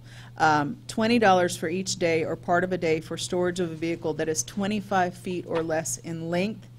And also you may charge a $35 for each day or part of day for storage of a vehicle that exceeds 25 feet in length, subject to the biennial adjustment as set forth in the Texas Occupations Code 2303.1552B1.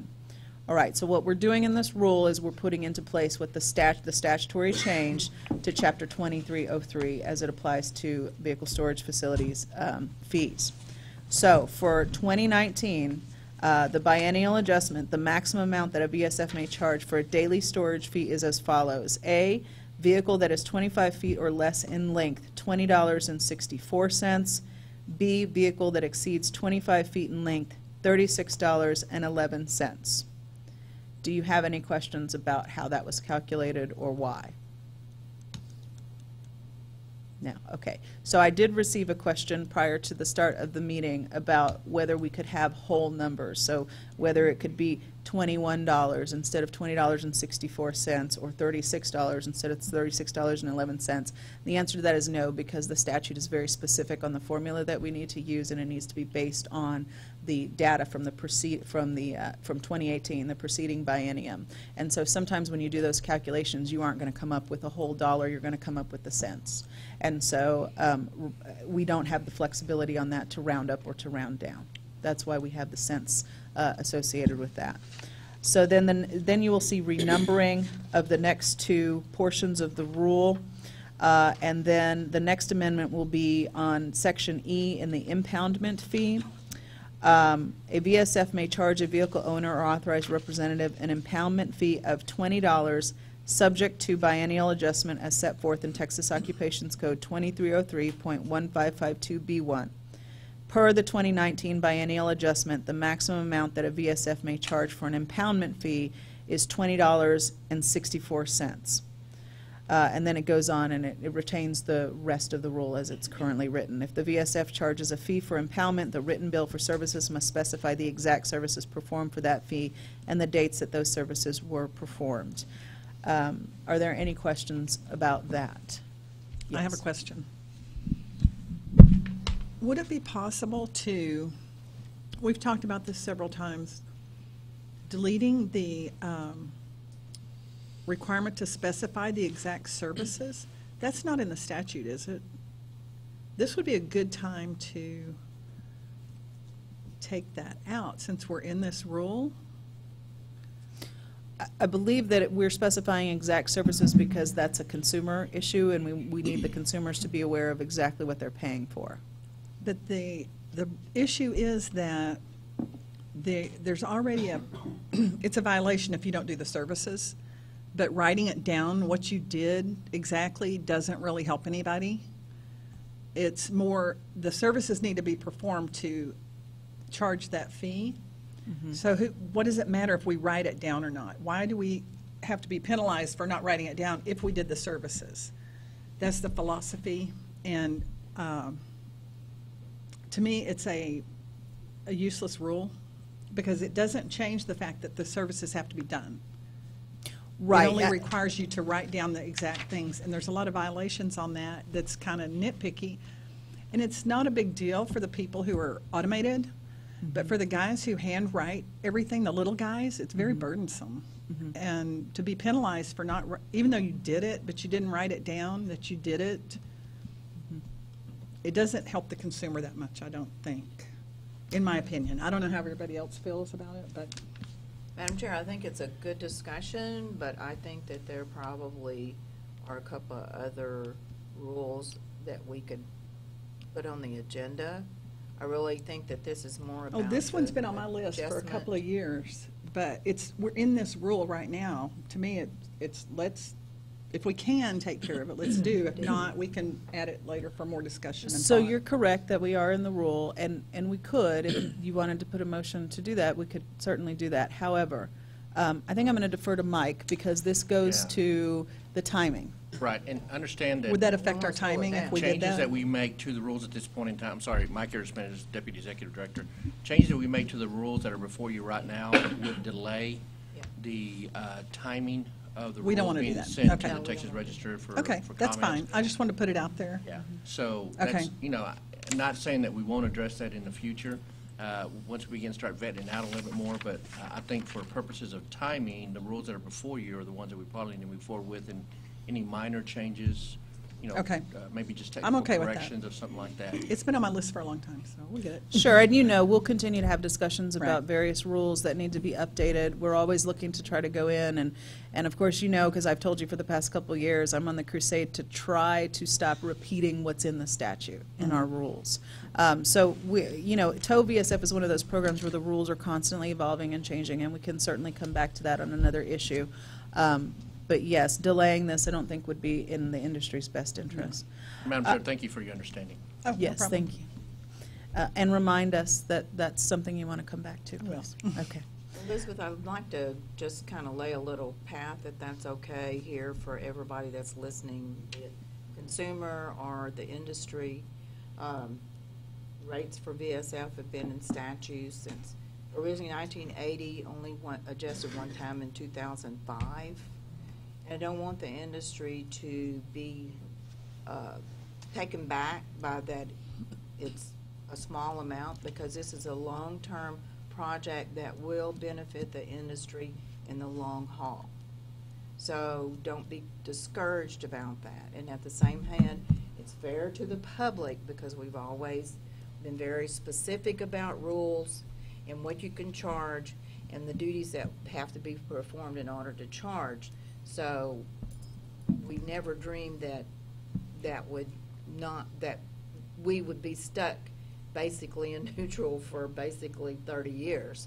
So this is just a mini step forward, but it is a step forward. I don't want the industry to get discouraged, but I want them to understand this is a long-term project that will help them as we move along, and at the same hand be very conscious of what the public pays for our services at the same time. And you've actually reminded me of something that I forgot to say when I was talking about HB 1140. And one of the things that HB 1140 does is it allows for, in every odd number year, this consideration of an increase or a decrease. And so in instances where there might be a decrease in any given odd-numbered year based on the preceding financials from the preceding year, you could decide we don't want to go down, we don't want to increase. You could decide that you want to hold at the current level of whatever that level is in any given odd-numbered year. So you're absolutely correct that this gives some discretion for the review of these fees every other year in every odd-numbered year, whereas before there was nothing in statute that allowed for those reviews to occur on a set schedule. And so you had this long gap where there wasn't discussion about it. So this gives you all the flexibility that you did not have before to sort of make these decisions of how you can best address costs within the confines of the ability to adjust up or down the storage and the impoundment fees. Thank you. Okay. So what the other thing that HB 1140 does is it strikes out the existence of the environmental fee. And those of you who've been on the board for really the past couple of years know that that has been an ongoing discussion about the setting of the environmental fee and sort of the struggles that we've had getting any data that would allow us to set that fee. So this bill undoes the environmental fee and strikes it out. So that's why you see in subsection G we have stricken it out of the rule entirely because it no longer exists. Are there any questions about that? Okay, so Madam Chair, would you like to then lead a discussion with the board on what they'd Any discussion? like to do? I just want to say how much I appreciate the department really getting after this and trying to get it in place, because it's been a long time coming. And like I said, I want the industry to be encouraged that we hear you, we know our industry's been through a lot in the last couple of years, which we do. We're taking on a bigger load in incident management and dealing with a lot of risk now that is much more than used to be. So I really appreciate the department helping us. I do. Sure. Well, we want to make sure that we get our rule timely done so that you all can have this and be able to roll it out to the industry, assuming that we don't have any further delays, of course, because you know this is just the first step. And after you make your decisions here today, if you decide to move to publish, then, of course, it goes into public comment. Any more discussion, comments? Do I have a motion to approve? I make the a draft motion that rules? we approve. Do I have a second? Second. All those in favor? Aye. Any opposed? Okay, let's move it on down the road. Thank you. Thank you, Elizabeth and Todd. Okay, our next item for discussion is the updates to the penalty matrix that, where'd Michael go? The work group met on this, and the work group was Tasha Mora, Jeanette Rash, Jimmy Zolke, and myself. And we went through every violation and looked at it to see how we could make it, make the penalties more appropriate and put the violations in a more appropriate spot. We did go from A, B, C, D, E, F, 7 classes, is that right? Down to 4. That's correct. So, I apologize for coming in late. I had to call up my Meals on Wheels delivery person because I told them I was not going to be able to make it. I had really important work to do. So this working group had been appointed at the last advisory board meeting to take a look at the penalty matrix. And I will tell you, I think we worked really well together. Strong evidence of having worked well together is that we agreed on everything except for one placement. The penalty matrix that you have in front, well, let me go, I have a couple prepared statements. It won't take long, but I think it's good to give an overview of how this process worked. As you know, when a licensee engages in a violation, our prosecutorial discretion is confined by the enforcement plan. And in the past, we've had penalties based on whether it was a first violation, a second violation, a third violation.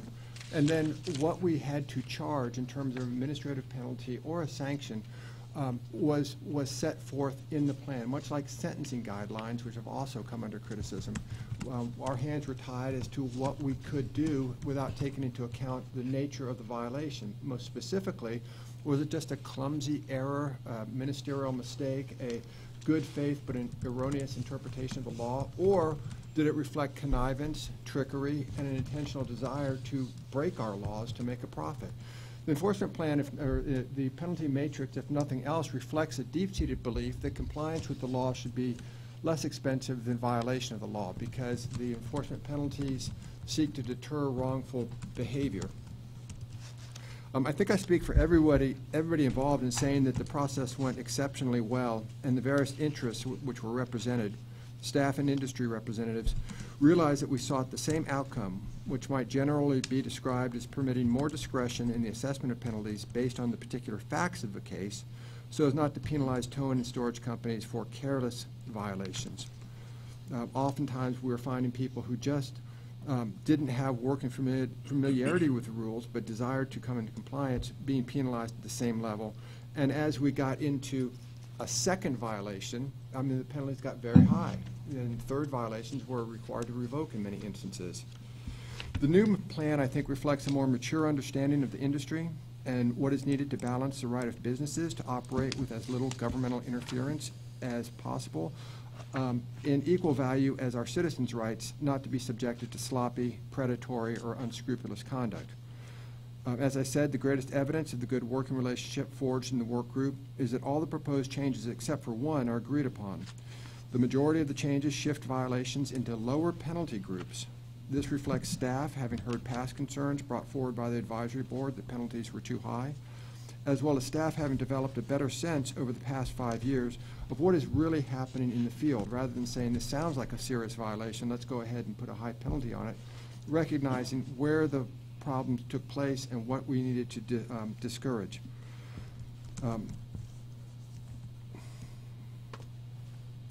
Many of the violations which came to our desk did not cause consumer injury and didn't interfere with the rights of the citizen, and so we felt that those could be decreased. In addition, many of the violations that had high penalties, we just didn't see it coming across our desk, which meant they weren't a problem. They didn't need to be dissuaded, so that somebody who violated one of those regulations or laws was not participating in a larger scheme.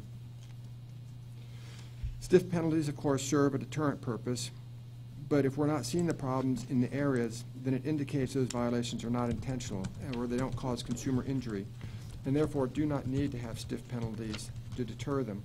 What I'd like to do now is go directly into the proposed changes to the enforcement plan, and I'll caution you, at least from me, it's really easy to have 2 sets of 2 documents, which means 4 documents with 8 classifications, and you're going all over, and okay, how far down? So what I have in front of me are the drafts that reflect the changes, and what's up there? That reflects the changes? Okay. The most significant one is we've gotten rid of first, second, and third penalty, and what we've done is just allowed staff discretion to impose a penalty. So in Class A, which is our lowest violation level, you'll see instead of having a first penalty violated or charged at $400, the second at between $600 and $800, and the third at $1,000 to $1,200, a Class A violation is now somewhere between $200 and $800. And I'll stress again, what this allows us to do in all of these in all of these instances with different classes where we have discretion within a set amount, it allows us to look at the specific facts and circumstances of a violation. And again, was this unintentional? Was this sloppiness? Was this intentional deception trying to cause consumer harm? And I think that allows us to craft our penalties without the blunderbuss hammer that sometimes we take against the small operators. The first change that we see in the tow penalty matrix is under administrative violations, where we had taken what had been a Class A, and I'm looking at the 4th one down on Class A. We had taken what used to be a Class A, failure to notify the department of a licensee or permit holder's name change no later than the effective date of the change. We moved it to a Class C, which is a relatively high and certainly higher classification of penalty. And the reason for this was because as prosecutors, we need to know who the wrongdoer is. And if any of you have ever scrolled through tools records, as we do all the time, trying to ascertain the correct name of a business, especially when they're playing shell games with an LLC or a corporation, or they're changing their name every 8 months, so that we get responses back that we've named the wrong company, prevents us from being effective as prosecutors. This is not a difficult thing for companies to comply with, is keeping their name updated, which is already required by statute. We've simply increased the penalty to a Class C. The next page, on page 2, what used to be a Class B, we've combined with the Class A, so the A's and B's are all combined under Class A, which again, you'll notice significantly shifts the penalty range lower. But this is because everything we see in what used to be Class B on page 2 of your documents, we don't see those as constituting significant consumer harm. And we don't see them coming across our desk as a big problem that needs to be deterred. Oftentimes we see these as paperwork violations or lack of familiarity with the rules that don't need the $1,200 penalty or the $1,800 penalty that could potentially be assessed for these violations. The next changes you'll see are on page 3. The tow fee schedule violations. Those used to be a Class F. That began at a $2,000 penalty for simply having wrong information on, for instance, the non-consent tow fee schedule, or failure to provide it to somebody. The failed to make a non-consent tow fee schedule available to a requestor during normal business hours. We don't see these violations happening. You know, we don't have a lot of problems with the non-consent tow fee schedules. We do see, and especially in heavy duty, it seems like, where people are charging things that are not on the non-consent tow fee schedule, but those are illegal charges. These are just, you know, much like the signs that Ms. Rash was talking about earlier, they're not intentionally out of date. They don't have fraudulent or fictitious information on them as an attempt to charge more than might otherwise be allowed. And anyways, people can charge whatever they want on a non-consent tow fee schedule. So we did not see these as constituting significant consumer harm, nor do they come across our desks so frequently that they needed the prophylactic or deterrent effect of large penalties. And so we shifted all of this down to Class A from Class F. As you consider the downward shift that we've made in a lot of these penalties, always remember that if we have repeat offenders, if we see people who we recognize are using a certain scheme or tactic or embedded business model to continually present wrong information on the non-consent tow fee schedule or in any of these others, A's and B's that we've moved down significantly, we can go after them under the larger penalties, the deceptive, dishonest, or lack of integrity charges, when we see that somebody is purposely using ploys in these arenas to rip off consumers systematically. So we are not giving up on ensuring enforcement of this. We just don't think that the penalties that were originally handed down for these fit the crime, you might say. The next one, the first significant change is tow safety violations. They're on page 3. Required boom, winch, or carrier mechanism capacity information. We're not, you know, especially without the tow truck inspections anymore. I've never had a case in my 5 years here where the boom, winch, or carry mechanism failed, and that the failure to have a data plate on the truck or the manufacturer's information in the glove compartment resulted in injury or harm to somebody. What we were seeing was that data plates had worn out or been painted over. We weren't seeing data plates being transferred from one truck to another, something that was a threat. It was more that these things were just wearing out or had been scratched and they weren't legible. And we're penalizing people for that. So that's why. And I'm justifying why we're moving all of these. If you have any concern that we've lowered something too low or moved something too high. And really, the members of the group, apologize, Ms. Rash, resource in this, and a lot of discussion for sure.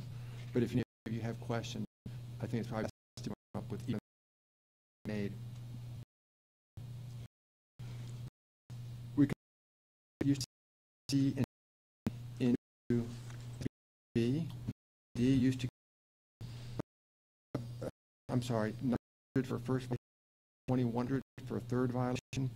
As you can see, we've moved the penalties down to $500 to $15 maximum. We are permitted to seek suspension or suspension when we have a serious violation. That's a good tactic to take. The license often much a license than the monetary penalty. You know, unfortunately, any business, somebody who wants legal conduct, make rational decisions and say, if I do this, I get arrested for it one time, I'm making a profit 4 times. However, the of a revocation or suspension is a much greater deterrent than the penalty. So, good that increasing amount of the penalty will still give us an effective arm, an effective tool in preventing wrongdoing and going after those people who find themselves sexual offenders. So once we've gotten rid of the first violation, to give us to look at the circumstance of each case. Every case is different. On page 4, you'll see that the tow fee schedule SB, which the consolidated in consolidated. Again, have to do more with paper violations. The failure to identify the fee schedule, list municipality rates, failure to provide tow fee schedule, those violations. Reason for somebody when they violate to with the higher penalty that originally placed. So of page 4, the implementations, and I will say that we just did a dispute on this, the members of the working group and staff, which include your staff, computers, Office of General Counsel, and their to our the improper tow violations were actually they are right violation that begins with the $2,000 penalty and moves up from there. C and G, I'm sorry, General Counsel. Now the improper violations are supposed to be in class by members of the work group. Class B starts with a $500 violation, goes up to a $1,500 violation. As the improper testified, they begin with a $2,000 violation. It means that people who risk wrongful tows will not make a profit from it, and they will pay for it.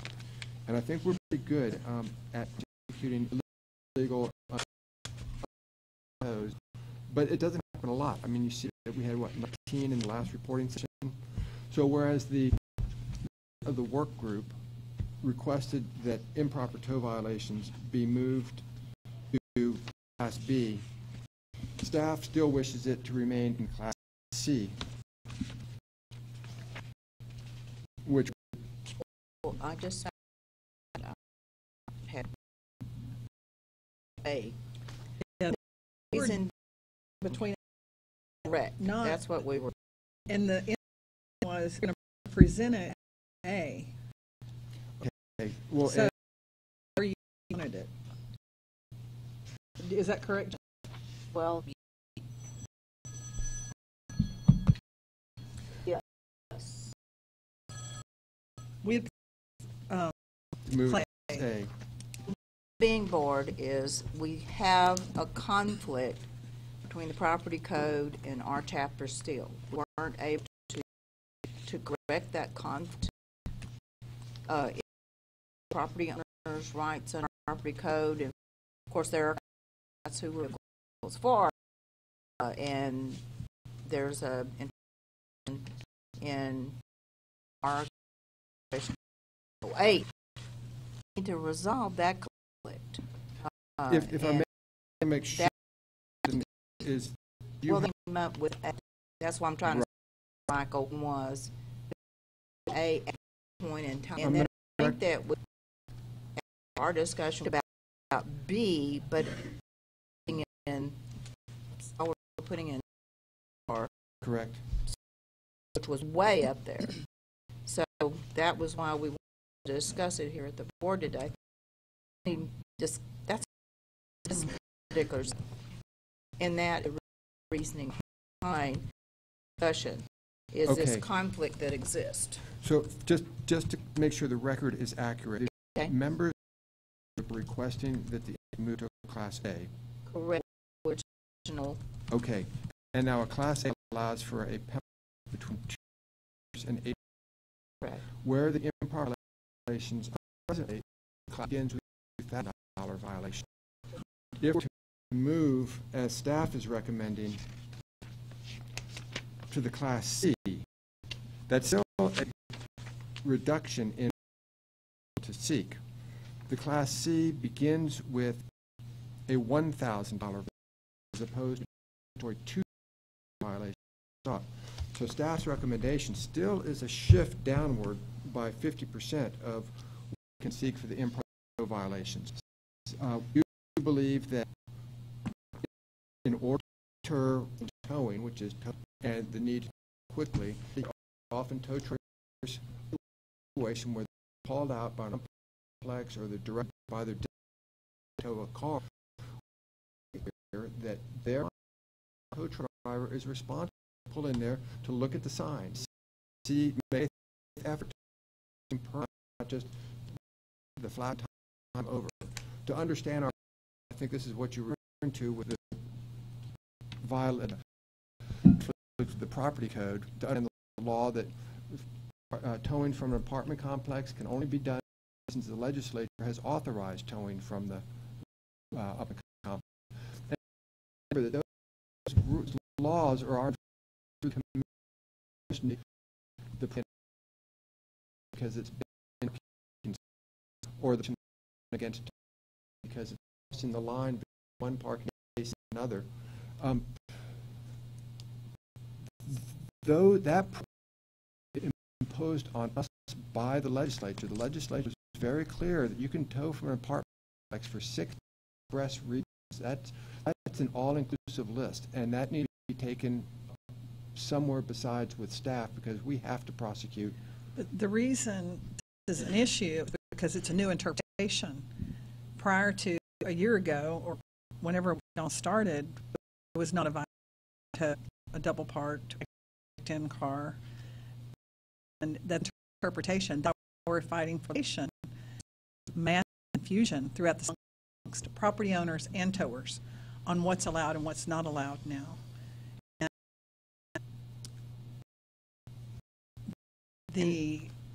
If we put it in A or B, you see your honesty and integrity clauses, things that you can, if it's like, they don't care what the law is, that they didn't know, but you start other tools to go after them with a stiffer penalty. Except it's hard to show the state of mind necessary to prove up honesty, integrity, and trustworthiness when you've got 12 different actors, say 12 different truck drivers, and they're all, each one of them may perform one illegal tow every 2 months. It's hard to say that goes into the business of just a lack of honesty and trustworthiness, and this is why the tow truck drivers themselves to be sure in the law. I can't interpret prior to 2 years. Mary Winston, TDLR. Joanna had a question on your the lower in A based on received new interpretation because they don't understand. So typically we don't make or a conflict, or some people agree with the interpretation.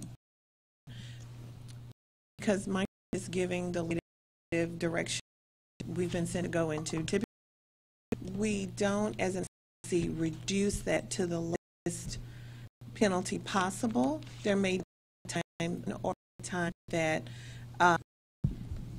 the penalty may be imposed immediately, maybe a warning possibly, but that's how we created low on a lag time of understanding of the legacy of, you know what I'm saying? It's not just the lag time. It's a interpretation difference on, we feel like the property code allows it, and y'all property. So that's where, and I'd like to hear It's two other board statutes members. that's in I conflict. mean, we know how everybody knows how we feel, and Yeah. maybe the other board members. Trying to find a balance of where we need to be with this conflict, and in due respect, it's not the one every month or every other month. That's not where the big problems lie. It's the guys that are 20 or 30 at the same project. That's the problem. And then you can get into that, like Joanne, your big stick. If we moved it to B, you still have 6 months probated suspension up to 6 months full suspension, which would be the big compromise, I think, at this point in time, since we're in this conflict world we live in. Besides that, we're not only talking about apartment towing, we're talking about towing for property in, so it's a big part of the industry, and we have this in that we can fix it like we do, but you know, talk to the director about possibly an attorney general, something where that we can get rid of this conflict right now. Madam Board Members, Deputy, what you're saying, whenever, you know, years ago when we were looking at the penalty matrix, a large discussion for those that were on the board, the extensive on this. The property code came up at that point in time also, and if I'm not mistaken, while we understand that you're kind of caught hard play, a large responsibility simply to follow statutes that we're to follow, and the property code is not part of what we kind of adhere real rules to. It's based on statute that we receive, statute that we receive, and that goes with what we follow. Why I'm empathetic to the fact that there may be a conflict to what we have. That is the reason you're saying. And to take from a type A to a type A or class F to a class, that is a drastic change, a drastic. It would be D to A because we're combining. We're not going to have F more, right? Right. Is that correct? Yeah. Go to D. Anyway, that is one of the considerations that we have parties because that and that again, you know, we're fortunate that should come in every 2 years and start letting again. It's just you know, while the property code is where our statute for towing is defined based out of. Well, in the conflict interpretation, I was on the original board. Lieutenant Governor Bob Bulk appointed, and we wrote private property regulation. It was never to be that specific. Understanding that we property owners that were part of that committee, then we had this different conflict we've all lived for years, and that's where the conflict is. It's not new to us. The interpretation's new to us from the department. We don't agree with that by the department that it is just 6. We don't. Matter of fact, 6 originally. You didn't sign. That's what it was for. But we point in time talked about it in the work group. Would be for right now. Has tools. Enforcement still have tools. If you have these crazy people that were in the house, then you have those tools. You have that proof. You can use that. But for the everyday guy who may tow the one every other month or once he's making it off private property fraud or something like that. Doing- Yeah. Hey, Mike, could you speak? Thank you. The work group is proposing this be placed in B, That would be the compromise, yeah. compromise. And as I said, I'd like to hear from other folks in the work group to name in. Let's get this out and do it. I mean, you really feel. On to numerous complaints from citizens regarding their car being towed. And it's everything from management to property and in between. I tell you that the majority of the complaints get property towed, and in particular from apartment complexes, and for the various reasons that you have said. And to be honest with you, the people that are being the hardest by these improper are the can least afford. They're putting in apartment complexes that frankly really care about. They just want those vehicles off the property, and so I would be more in favor of not lowering it as much, and probably I would go with Mr. Shirk's recommendation of C, only because that's the only deterrent to these bad actors who are out there. Because we've had complaints where people will get their cars out and their parking permit is still on their windshield. It was just ignored. Or they say they went into my car and removed it. And that goes beyond the whole issue of them going into cars improperly to lock the transmission and the steering. That's a whole separate issue that we have a problem with. And so I can tell you from a law enforcement perspective, I would be more in favor of the higher penalty. Madam Chair, I just want to say that we represent the whole state of Texas, and there are hot pockets of anything that we do, and it's nearly always going to be in areas of side. And being a property tower myself, I just got a contract from the Houston Authority. The towing company was doing what you're talking about. You know, at some point in time, property owners have to be responsible. But I will say that the property owners are trying to manage their property. And to the coin, and yes, y'all always hear that, and you are, because people are like wholly up, like you said, no matter why they get towed. Your other probably is parking violations down there. So I agree with that. There's a tow hearing, there's other remedies. Again, I'm not at all, and Michael, you know, I specifically said, tell me what you have. So we don't want to trample your enforcement on actors. We left that to all that act in the, so you have that.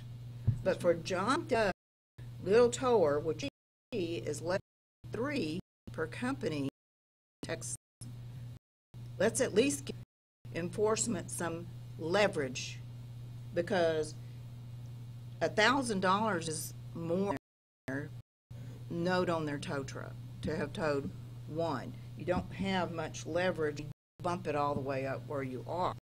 So we're not, the board, trying to keep you from infringing on the people. We're trying to make it level for all the towers in Texas, okay? Understood. Madam Chair, may I Yes. address you? I'm Chief Prosecutor. I'm Ron Foster. Just want to share some of my concerns. I think the question is the amount of leverage that we're going to have in these types of cases, that we can go after these really, truly bad actors. When you look at the statistics that were provided to you, you can see that more than 90% of the cases in the tow program are being resolved without any penalty or sanction being assessed. So when you look at the list of violations, at the top is 19 violations regarding illegal type of tows, you're going after the worst actors.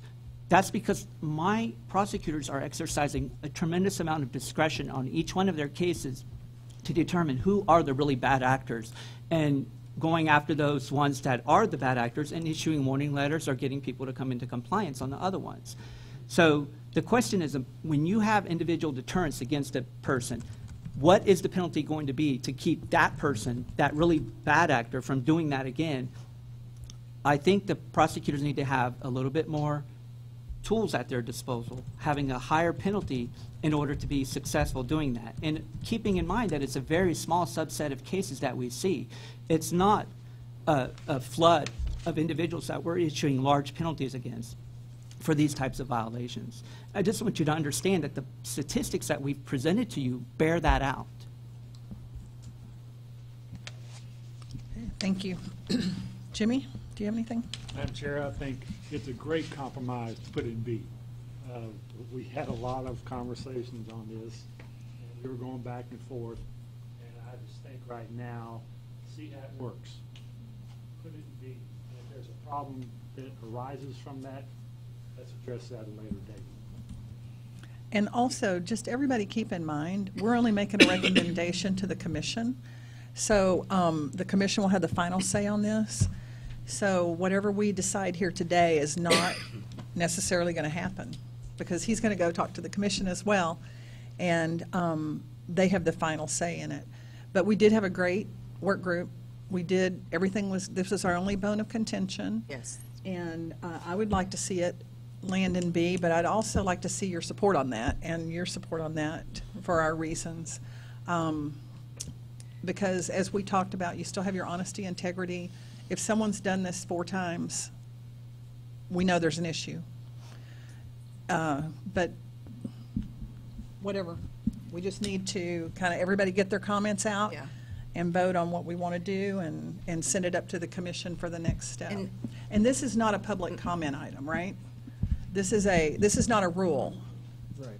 This is an internal document here, so there's not going to be an opportunity for this to go out to the public for public comment. It's just us and the commission. Mary Winston, TDLR, I want to thank Ron for kind of stepping up there, because you all know Michael, Ron a little less because he's the head honcho.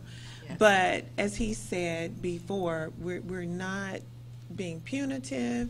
The prosecutors are using please don't think we discretion. Think you are. We don't think that at all. Oh, definitely. We're just watching out for the industry. Mm-hmm. We're Yeah. very aware of what's going on in private property towing with the interpretations. We worked hard on it during session. We couldn't get it resolved. So now we're dealing with it. We've got 2 more years to deal with it. Yeah. So, And thanks. one other remark, Madam Chair, is we're putting a great amount of faith in you by getting rid of the first, second, and third violation. Because it kind of, for us, was like, okay, this kind of gives you guidance, so to speak. So we're just like laying it out to you. You have this range, you get to pick, where before you kind of were tied to first, second, or third. So we are really, really trying to be weighed that it's fair across the board, and appreciate it, because y'all are here today, but some people might be gone tomorrow and think about it differently than that. Madam Chair, Thank you. Mike Harris-Smith, Deputy Executive Director. Thank you for your comments. We appreciate that, and your understanding that we are trying to do also what we think is best for the industry. And you're absolutely right, is that the penalty measures will go up to the commission, and they will make the final decision.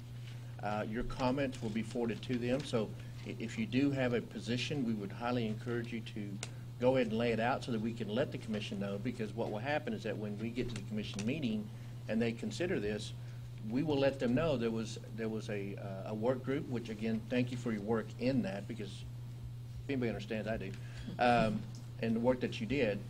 And we will make sure that we let the commissioners know that it was a deep conversation that you had as a work group, came before this advisory board, was another topic of conversation. And so we'll know that there's a lot of emphasis placed on this so that they can actually kind of weigh everything in here and know that it is something that is you're passionate about in your industry. And then they will also hear from the prosecutor, from our prosecution team, as to why they believe it should be in this, and the commission will make the final decision. But sure. I don't see any problem in moving it forward in B if no one else has a question. But we will allow the commissioners to know that this was a topic of conversation. Very good. And he's exactly right, because I've listened to their meetings, and they do. They get all sides, and that's what I love about TDLR. You do take your input at all levels, so. And the vote that you put forth also will tell us, will let the commissioners know. Okay. Any comments and then the vote itself. So Okay. we would welcome all the comments. So anybody that want to comment? Amy? I just want to reiterate what the other towers on the board have said. I mean, I think it's a definite compromise, bringing it up to B. I mean, they obviously feel very strongly about A from the work group conversations, but I think B is a compromise. I think that people make mistakes, and I think, why do we have to be so hard on the very first mistake? I mean, you guys aren't seeing the expenses that all these towers are seeing. You're not seeing how everything has gone up. I mean, the insurance is unbelievable these days, and anything we can do to help these towers. And obviously, if they're a repeat offender, you're going to get them on later on down the road with the lax honesty, trustworthiness, and integrity. They make mistakes, and that's when you catch them over and over and over again. But I completely agree with B. Violation. James? Did you have anything? No, but I don't believe that all mistakes are chronic.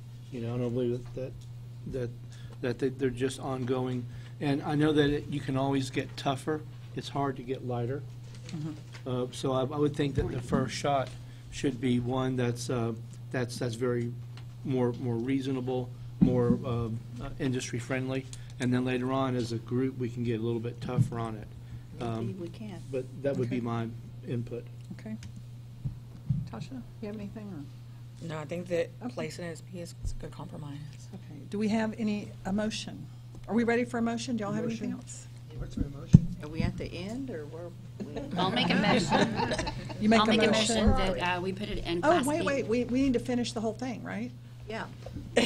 All the other changes. I guess we have a little bit more to go over. That's the only thing we fussed about. I know. All the other changes, we concurred in, staff Yes. and the task force working group members. And so I just wanted to wrap up by saying that this was a phenomenally good set of meetings.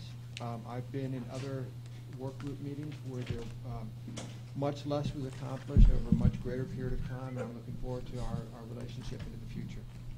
Thank you. I want to thank your whole team that worked on it. And we still have VSF, right? Yes. So don't go. But shall we vote on TOW now? Well, because VSF also was all in concurrence, unless in the readings of these materials Okay. that you might have done before the meeting, there are questions or concerns, I'm happy to address them right now. Does anybody have any questions or concerns, comments on the VSF matrix? Ma'am. We pretty much agreed on that, so. Madam Chair, I okay. have one other thing. Okay. I'm sorry, this is a lot of work. I went back and looked at the amount of penalties that the industry has paid over back to actually 2016. And there are less than 6,000 tow and VSF companies. And if we look at that, in 2016, we paid 20% of all the penalties, and y'all have heard me talk about this before, I usually always bring it up. 20% of all of the businesses y'all regulate. And we're only 6,000, so, and then in 2017, we paid 23.4%. In 18, we paid 20.5%. And then for the year of 18, it dropped down to 16.8%, which I'm sure is because of Harvey and those issues. And then the good news is, in 2019, it's 16.7%. So I'll really be looking, because we're back up to paying over $2 million, the industry, for just less than 6,000 businesses who are micro businesses in Texas. So I'm hoping that all the work with you, Michael, on the penalty matrix, that we'll get to where we need to be for you to get the bad actors, and for those that are just maybe doing something in a hurry or got a new employee, whatever. I think y'all are doing a phenomenal job in moving in the right direction. I just wanted to tell you that, and I appreciate it. Thank you, Ms. Rash. Okay? Okay, are we ready for a motion? Do we have a motion to accept it with that one change to B? Yes. Yes, that's my motion. Is there a second? I would definitely second it. I'm Okay. sorry, so we need to be really clear on the record as to what we're doing. Can you please make the motion again? I make a motion, we approve the rules with the changes, except moving the improper towing to Class B and approving VSF as it is. Thank you. Do I have a second? I concur. Jimmy? Yes. Okay, all those in favor? Aye. All those opposed? Nay, but only for the reasons that I had Okay. mentioned. Okay, so we have one nay. Okay. Thank you, Board. I appreciate the good discussion. Thank you, Michael, again. And now we're ready to talk about recommendation for our next board meeting, and when do we have to meet? Do we need to come back for public comment on this? We do, Increase, this Madam, huge increase Madam we Chair, got? right now, what we're looking at is the week of September the 23rd of having a meeting. And we're probably looking at Monday, the 23rd, or Friday, the 27th.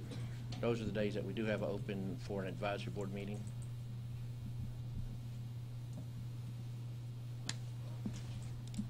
That gets us right before a commission meeting. So We have Monday or scheduled in Friday? October. So Monday, the 23rd, or Friday, the 27th of September. Any preferences? I like Monday better. Monday. Monday's good. Okay. Monday, the 23rd? Let's do the 23rd. We'll go ahead and schedule it for that day. And the agenda items will have the VSF rules that we talked about today. Correct. We'll have the rules coming back before you. What else do we have? Is that all we have going on that we need? If you wanted to take up any other issue that was brought up in public comment, or if you have any other The forum? issues that you'd like to take up on the next agenda. You want to bring the form up? Would it be a supplemental? Sorry? Would it be a supplemental form, is that? I think that's what she's referring to. Yeah, I mean, yeah. Again. Okay, and if y'all have any other items between now and then, let me know. We'll add them to the agenda. But other than that, I think, do I have a motion to adjourn?